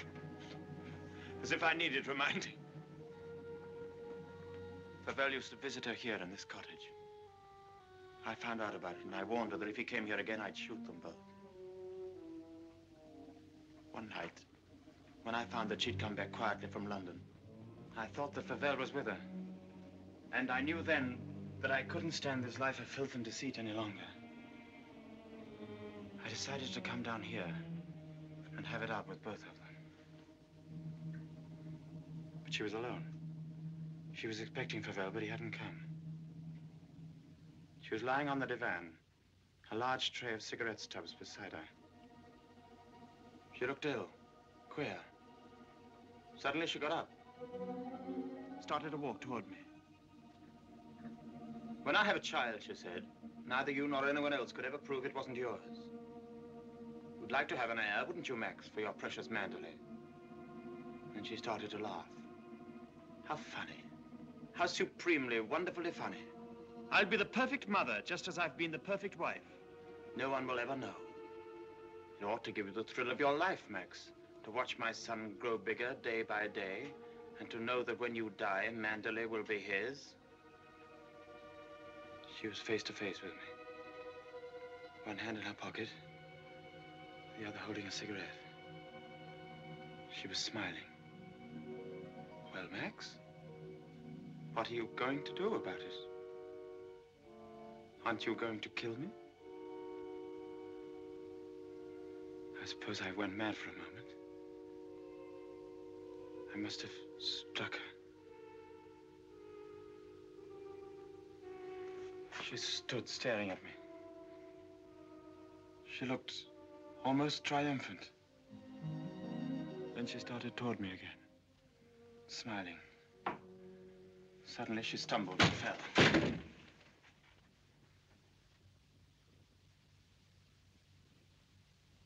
When I looked down, ages afterwards it seemed, she was lying on the floor. She'd struck her head on a heavy piece of ship's tackle. I remember wondering why she was still smiling. And I realized she was dead. But you didn't kill her. It was an accident. Who would believe me? I lost my head. I just knew I had to do something. Anything. I carried her out to the boat. It was very dark. There was no moon. I put her in the cabin. When the boat seemed a safe distance from the shore, I took a spike and drove it again and again through the planking of the hull. I opened up the sea cocks and the water began to come in fast. I climbed over into the dinghy and pulled away. I saw the boat heel over and sink. I pulled back into the cove. It started raining. Maxim, does anyone else know of this? No, no one except you and me. We must explain it. It's got to be the body of someone you've never seen before. No, they're bound to know. Her rings, bracelets she always wore. They'll identify her body. Then they'll remember the other woman. The other woman buried in the crypt. If they find out it was Rebecca, you must simply say that you made a mistake about the other body. That the day you went to Edgecombe, you were ill. You didn't know what you were doing. Rebecca's dead. That's what we've got to remember. Rebecca's dead. She can't speak. She can't bear witness. She can't harm you anymore. We're the only two people in the world that know, Maxim. You and I. I told you once that I'd done a very selfish thing in marrying you. You can understand now what I meant. I've loved you, my darling. I shall always love you. But I've known all along that Rebecca would win in the end. No, no. She hasn't won. No matter what happens now, she hasn't won.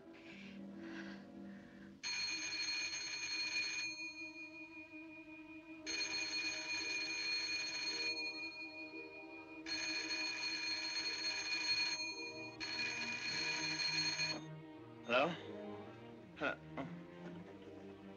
Oh. Hello, Frank. Hello, Frank. Yes. Who? Colonel Julian? Yes, tell him I'll meet him there as soon as I possibly can. What? Well, say we could talk about that when we're sure about the matter. What's happened? Colonel Julian called. He's the chief constable of the county. He's been asked by the police to go to the mortuary. He wanted to know if I could possibly have made a mistake about that other body.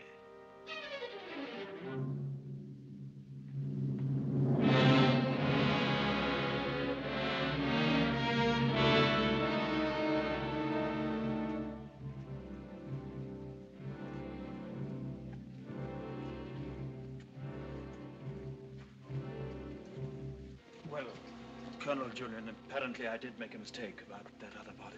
The mistake was quite natural under the circumstances. Besides, you went well at the time. That's nonsense. I was perfectly well. Oh, don't let it worry you, Maxim. Nobody can blame you for making a mistake. Pity is you've got to go through the same thing all over again. What do you mean? Well, there'll have to be another inquest, of course. Same formality and red tape. Oh. Wish you could be spared the publicity of it, but I'm afraid that's impossible. Oh, yes, the publicity. I suppose Mrs. de Winter went below for something and the squall hit the boat with nobody at the helm. I imagine that's about the solution of it, don't you think so, Crawley? Oh, yes. Probably the door jammed and she couldn't get on deck again. Yeah. Tab, boat builder, will undoubtedly come to some such conclusion. Why, what would he know about it? Well, he's examining the boat now. Purely as a matter of routine, you know. I'll be at the inquest tomorrow, Maxim. Quite unofficially, you know. We must get together for a game of golf when it's all over, eh? Bye-bye.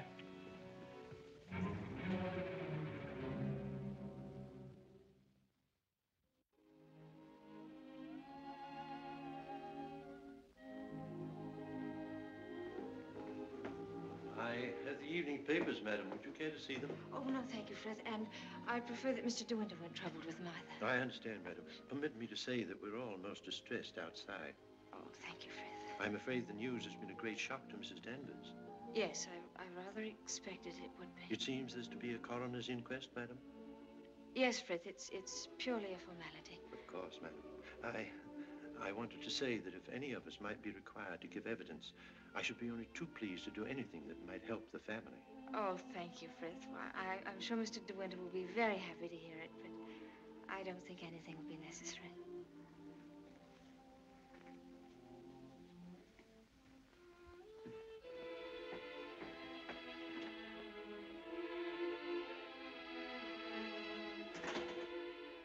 Maxim. Hello, darling. Oh, Maxim, I'm worried about what you'll do at the inquest tomorrow. What do you mean? You won't lose your temper, will you? Promise me that they won't make you angry. All right, darling. I promise. No matter what he asks you won't lose your head. Don't worry, dear. They can't do anything at once, can they? No. Then we've a little time left to be together. Yes. I want to go to the inquest with you. I'd rather you didn't, darling. But I can't wait here alone.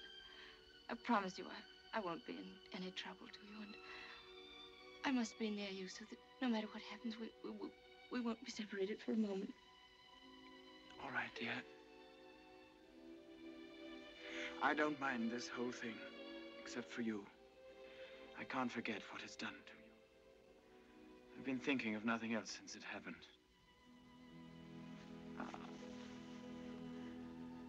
It's gone forever.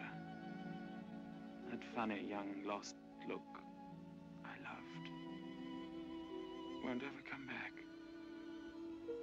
I killed that when I told you about Rebecca. It's gone. In a few hours, you've grown so much older. Maxim.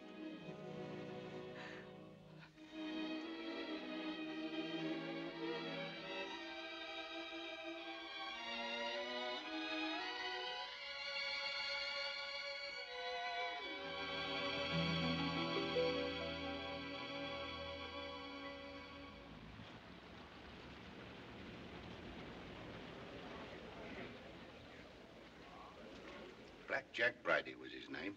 The most important arrest I ever made. It must have been about 2 years ago now. Of course, there was no doubt about it. He was hung a month after I caught him. Hello, wait a minute. They've got old Balmy Ben up now. You remember the late Mrs. de Winter, don't you? She's gone. Yes, we know that. She went in the sea. The sea got her. That's right, that's right. Now, we want you to tell us whether you were on the shore that last night she went sailing. Eh? Were you on the shore that last night she went out when she didn't come back? I didn't see nothing. I don't want to go to the asylum. Them cruel folks there. Now, nobody's going to send you to the asylum. All we want you to do is to tell us what you saw. I didn't see nothing. Come, come. Did you see Mrs. de Winter get into her boat that last night? I don't know nothing. I don't want to go to the asylum. Very well, you may go. Eh? You may go now. Now, Mr. Tabb. Yes, sir. Step forward, please.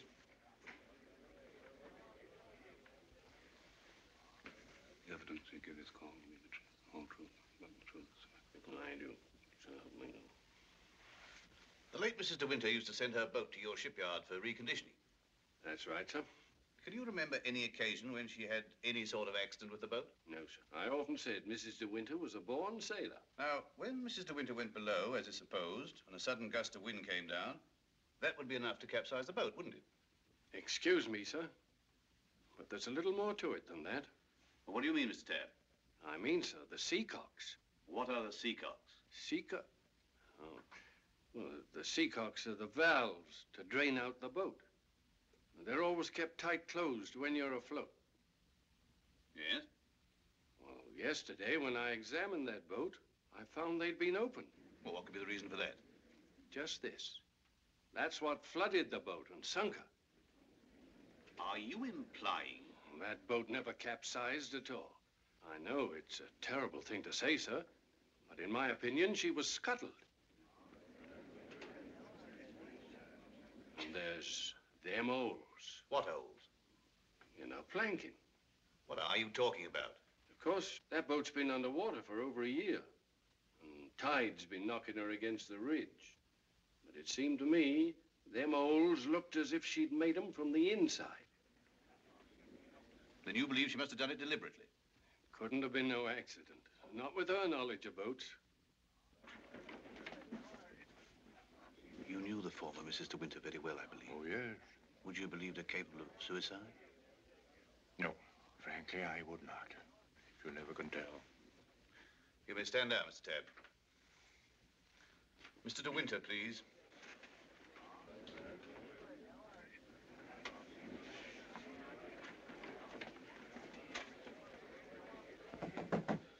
I'm sorry to drag you back for further questioning, Mr. de Winter, but you've heard the statement of Mr. Tabb. I wonder if you can help us in any way. I'm afraid not. Can you think of any reason why there should be holes in the planking of the late Mrs. de Winter's boat? Well, of course I can't think of any reason. Has anyone ever discussed these holes with you before? Well, since the boat has been at the bottom of the ocean, I scarcely think that likely. Mr. de Winter, I want you to believe we all feel very deeply for you in this matter. But you must remember that I don't conduct this inquiry for my own amusement. That's rather obvious, isn't it? I hope that it is. Well, since Mrs. de Winter went sailing alone, are we to believe that she drove those holes herself? Well, you may believe what you like.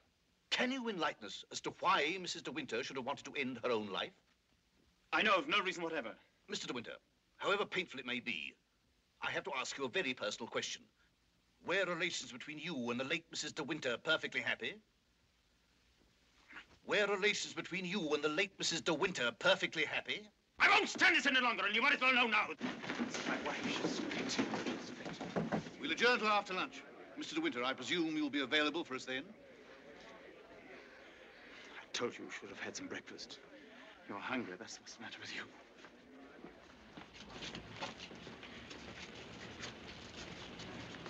Mr. Frith thought you might like to have some lunch from the house and sent me with it. Oh, that's fine, man. And can you pull round the corner? Very good, sir.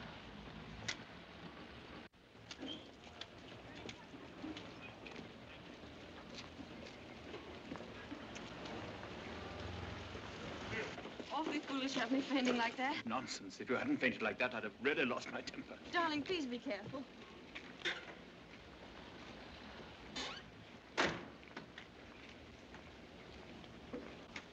Darling, wait here a few moments. I'll see if I can find old Frank. Of course, darling. Don't worry about me. I'll be all right. Sure? Here. Have a spot of this. Do you good. Thank you. Are you all right? Yes, of course. Won't be long. Right you are. Hello. And how does the bride find herself today? I say, marriage with Max is not exactly a bed of roses, is it? I think you better go before Maxim gets back. Oh, jealous, is he? Well, I can't say I blame him. But you don't think I'm the big bad wolf, do you? I'm not, you know. I'm a perfectly ordinary, harmless bloke. And I think you're behaving splendidly over all this. Perfectly splendidly. You know, you've grown up a bit since I last saw you. It's no wonder. What do you want, fellow? Oh, hello, Max. Things are going pretty well for you, aren't they? Better than you ever expected. I was rather worried about you at first. That's why I came down to the inquest. Well, I'm touched by your solicitude, but if you don't mind, we'd rather like to have our lunch. Lunch? I say, what a jolly idea. Rather like a picnic, isn't it? Oh, I'm so sorry. Do you mind if I put this there? You know, Max, old boy, I really think I ought to talk things over with you. Talk what things over? Well, those holes in the planking, for one thing. Those holes that were drilled from the inside. Oh, Mullen. Yes, sir? Would you like a good fellow have my car filled with petrol? It's almost empty. Very good, sir. And Mullen, close the door, will you? Yes, sir. Does this bother you?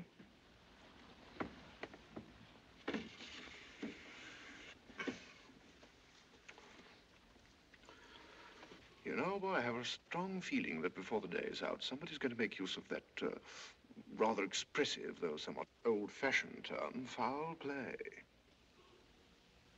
Am I boring you with all this? No? Good. Well, you see, Max, I'm finding myself in a rather awkward position. You've only got to read this note to understand. It's from Rebecca.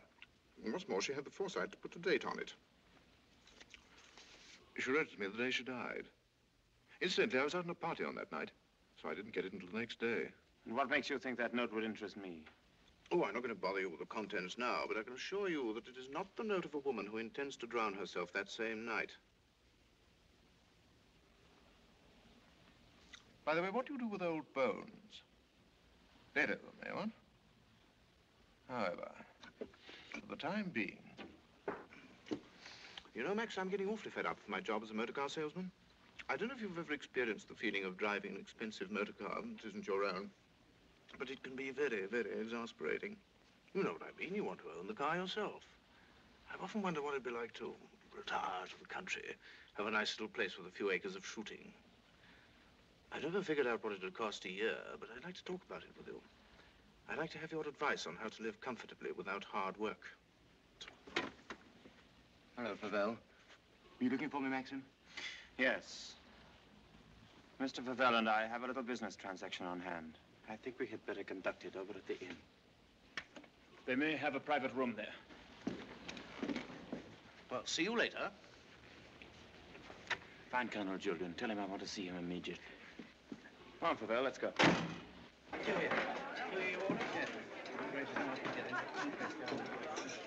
Have you a private room, please? Of course, sir. Through that. Hope this will do, Mr. de Winter. Oh, splendid. Splendid. Exactly like the Ritz. Any orders, gents? Yes, you might bring me a large brandy and soda. How about you, Max? Have one on me. I feel I can afford to play host. Thanks, I don't mind if I do. Make it two, will you, like a good fellow? Very good, sir. Where's Mr. de Winter? Through the other door, sir. Colonel Julian, this is Mr. Pavel. Oh, I know Colonel Julian. We're old friends, aren't we? Well, since you're old friends, I assume you also know he's head of the police here.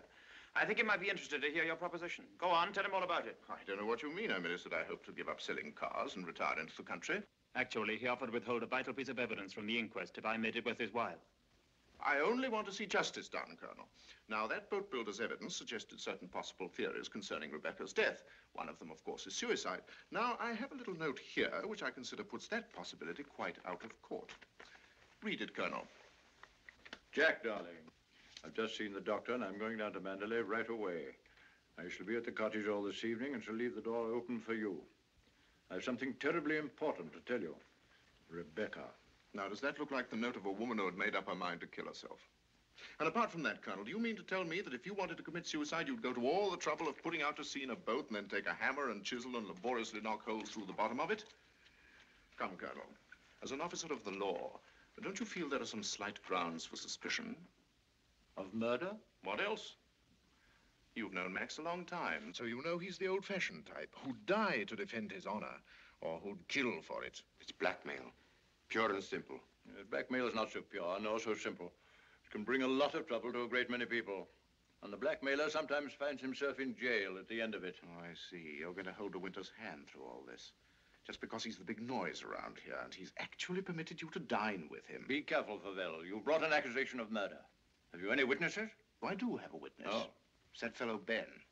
That stupid coroner hadn't been as much of a snob as you are. He'd have seen that half-wit was hiding something. And why should Ben do that? Because we caught him once, Rebecca and I, peering at us through the cottage window. Rebecca threatened him with the asylum. That's why he was afraid to speak. But he was always hanging about. He must have seen this whole thing. It's ridiculous even listening to all this. You're like a little trades union, all of you, aren't you?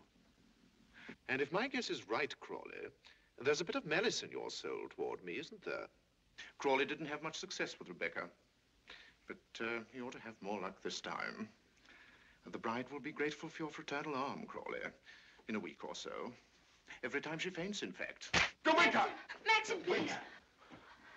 That temper of yours will do you in yet, Max. Oh, excuse me, gentlemen. Now, is there anything else? Yes. You might bring Mr. de Winter a sedative. No, nothing at all. Just leave us. Very good. Now, Pavel, let's get this business over. As you seem to have worked out the whole thing so carefully, perhaps you can provide us also with a motive. I knew you were going to bring that up, Colonel. I've read enough detective stories to know that there must always be a motive. And if you'll all excuse me a moment, I'll supply that too. I wish you'd go home. You ought not to be here through all this. Please let me stay, Maxim. Surely, Colonel Julian, you're not going to allow this fellow to... My opinion of Pavel is no higher than yours, Crawley. But in my official capacity, I have no alternative but to pursue his accusation. I entirely agree with you, Colonel. In a matter so serious as this, we must make sure of every point, explore every avenue. And in fact, if I may coin a phrase, leave no stone unturned. Here she is, the missing link, the witness who will help supply the motive. Colonel Julian and Mrs. Danvers, I believe you know everyone else. Won't you sit down? No offense, Colonel, but I think I'll put this to Danny. She'll understand it more easily. Danny, who was Rebecca's doctor? Mr. de Winter always had Dr. McLean from the village. Now, you heard. I said Rebecca's doctor in London. I don't know anything about that. Oh, don't give me that, Danny. You knew everything about Rebecca. You knew she was in love with me, didn't you? Surely you haven't forgotten the good times she and I used to have down at the cottage on the beach. She had a right to amuse herself, didn't she? Love was a game to her, only a game. It made her laugh, I tell you. She used to sit in her bed and rock with laughter at the lot of you. Can you think of any reason why Mrs. de Winter should have taken her own life? No, I refuse to believe it. I knew everything about her and I won't believe it. There, you see, it's impossible. She knows that as well as I do. Now, listen to me, Danny. We know that Rebecca went to a doctor in London on the last day of her life. Who was it? I don't know. Oh, I understand, Danny. You think we're asking you to reveal secrets of Rebecca's life. You're trying to defend her, but that's what I'm doing. I'm trying to clear her name of the suspicion of suicide. Mrs. Danvers, it has been suggested Mrs. de Winter was deliberately murdered. There you have it in a nutshell, Danny. But there's one more thing you'll want to know. The name of the murderer. It's a lovely name that rolls off the tongue so easily. George Fortescue Maximilian de Winter.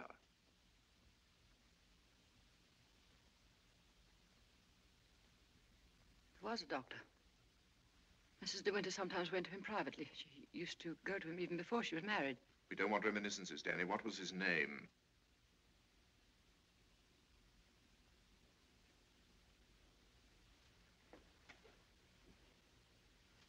Dr. Baker, 165 Goldhawk Road, Shepherd's Bush.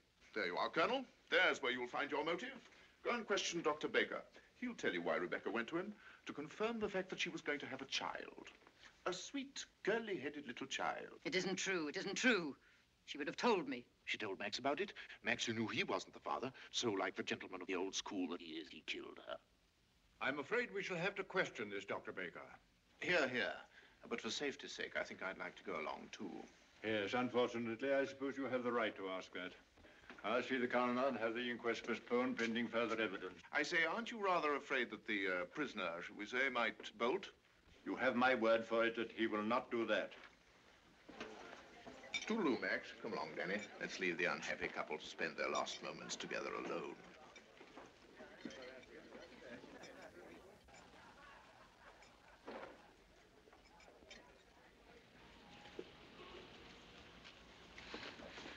Are you sure you don't want me to go with you, Maxim? No, darling, it'll be very tiring for you. I'll be back the very first thing in the morning, and I won't even stop to sleep. I'll be waiting for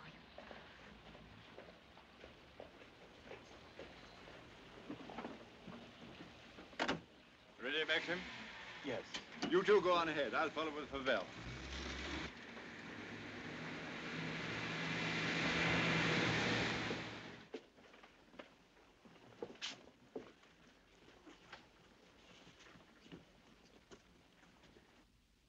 Dr. Baker, you may have seen Mr. de Winter's name in the papers recently.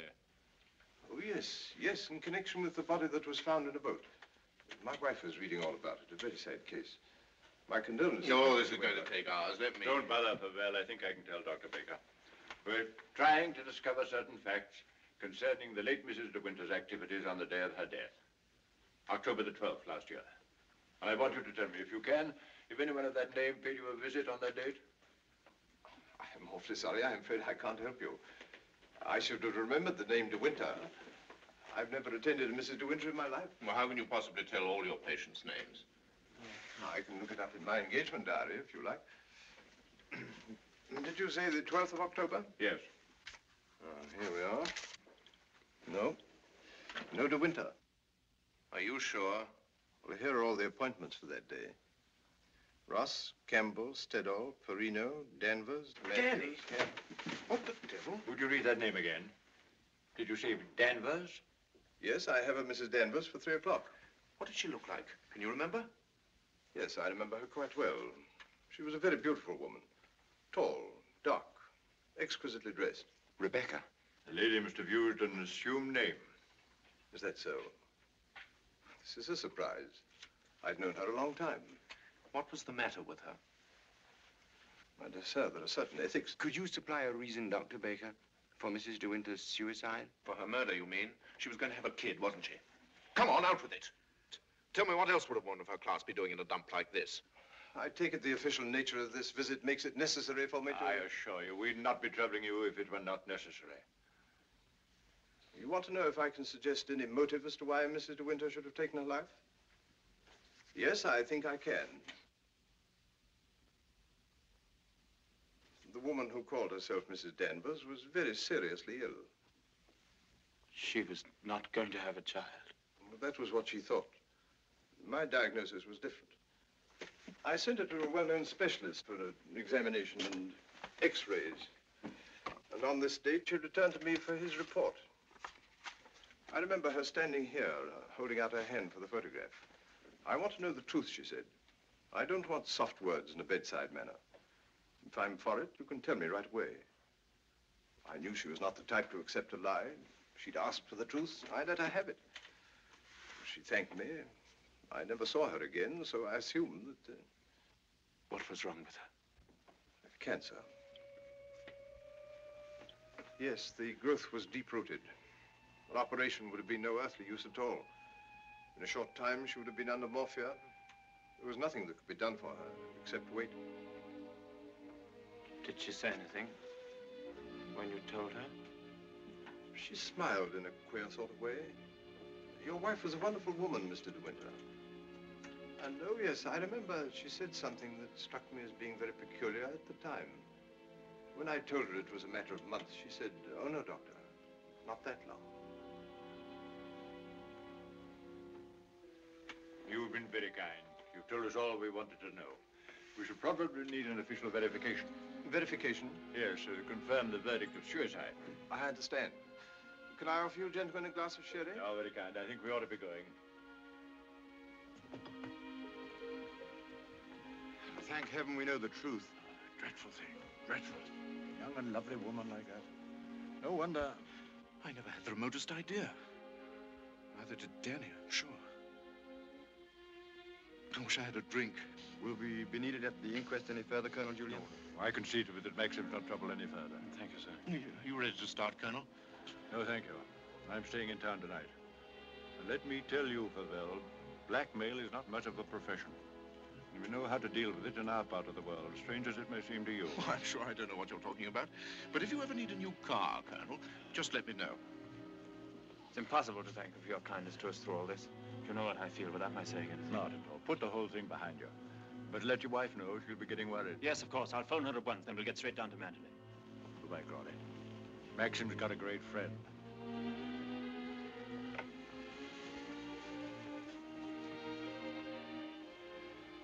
Frank. Yes, Maxim? Something you don't know. Oh, no, there isn't.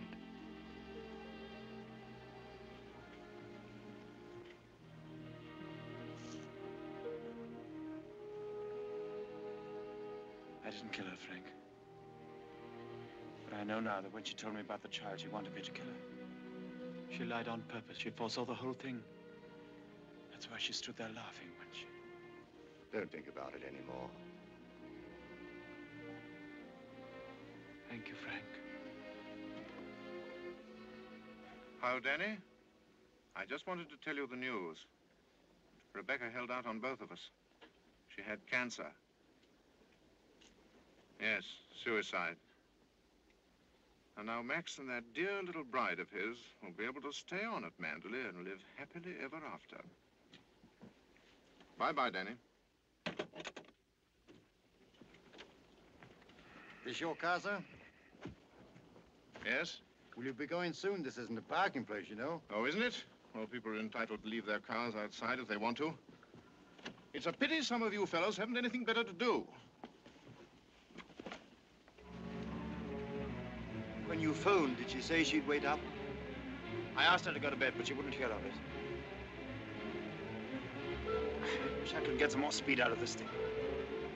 Is something worrying you, Maxim? I can't get over the feeling something's wrong.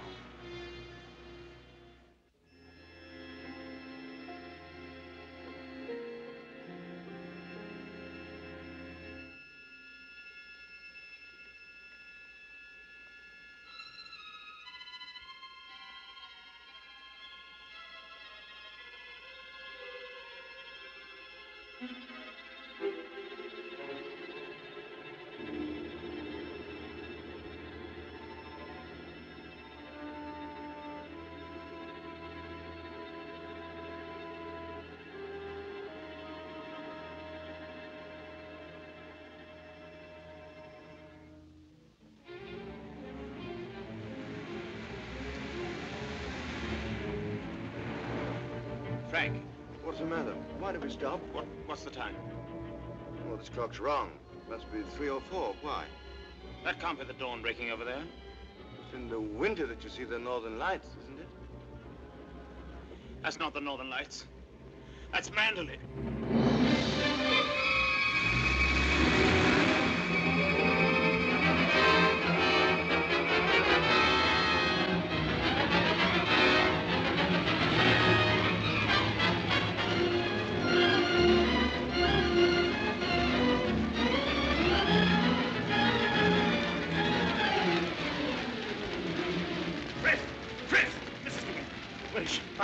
saw her. Where?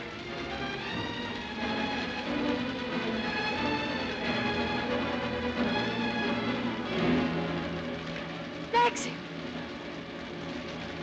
Thank heaven you've come back to me. Are you all right, darling? Oh, yes. Are you all right? Mrs. Danvers. She's gone mad. She said she'd rather destroy Mandalay than see us happy here. Look! The West Wing!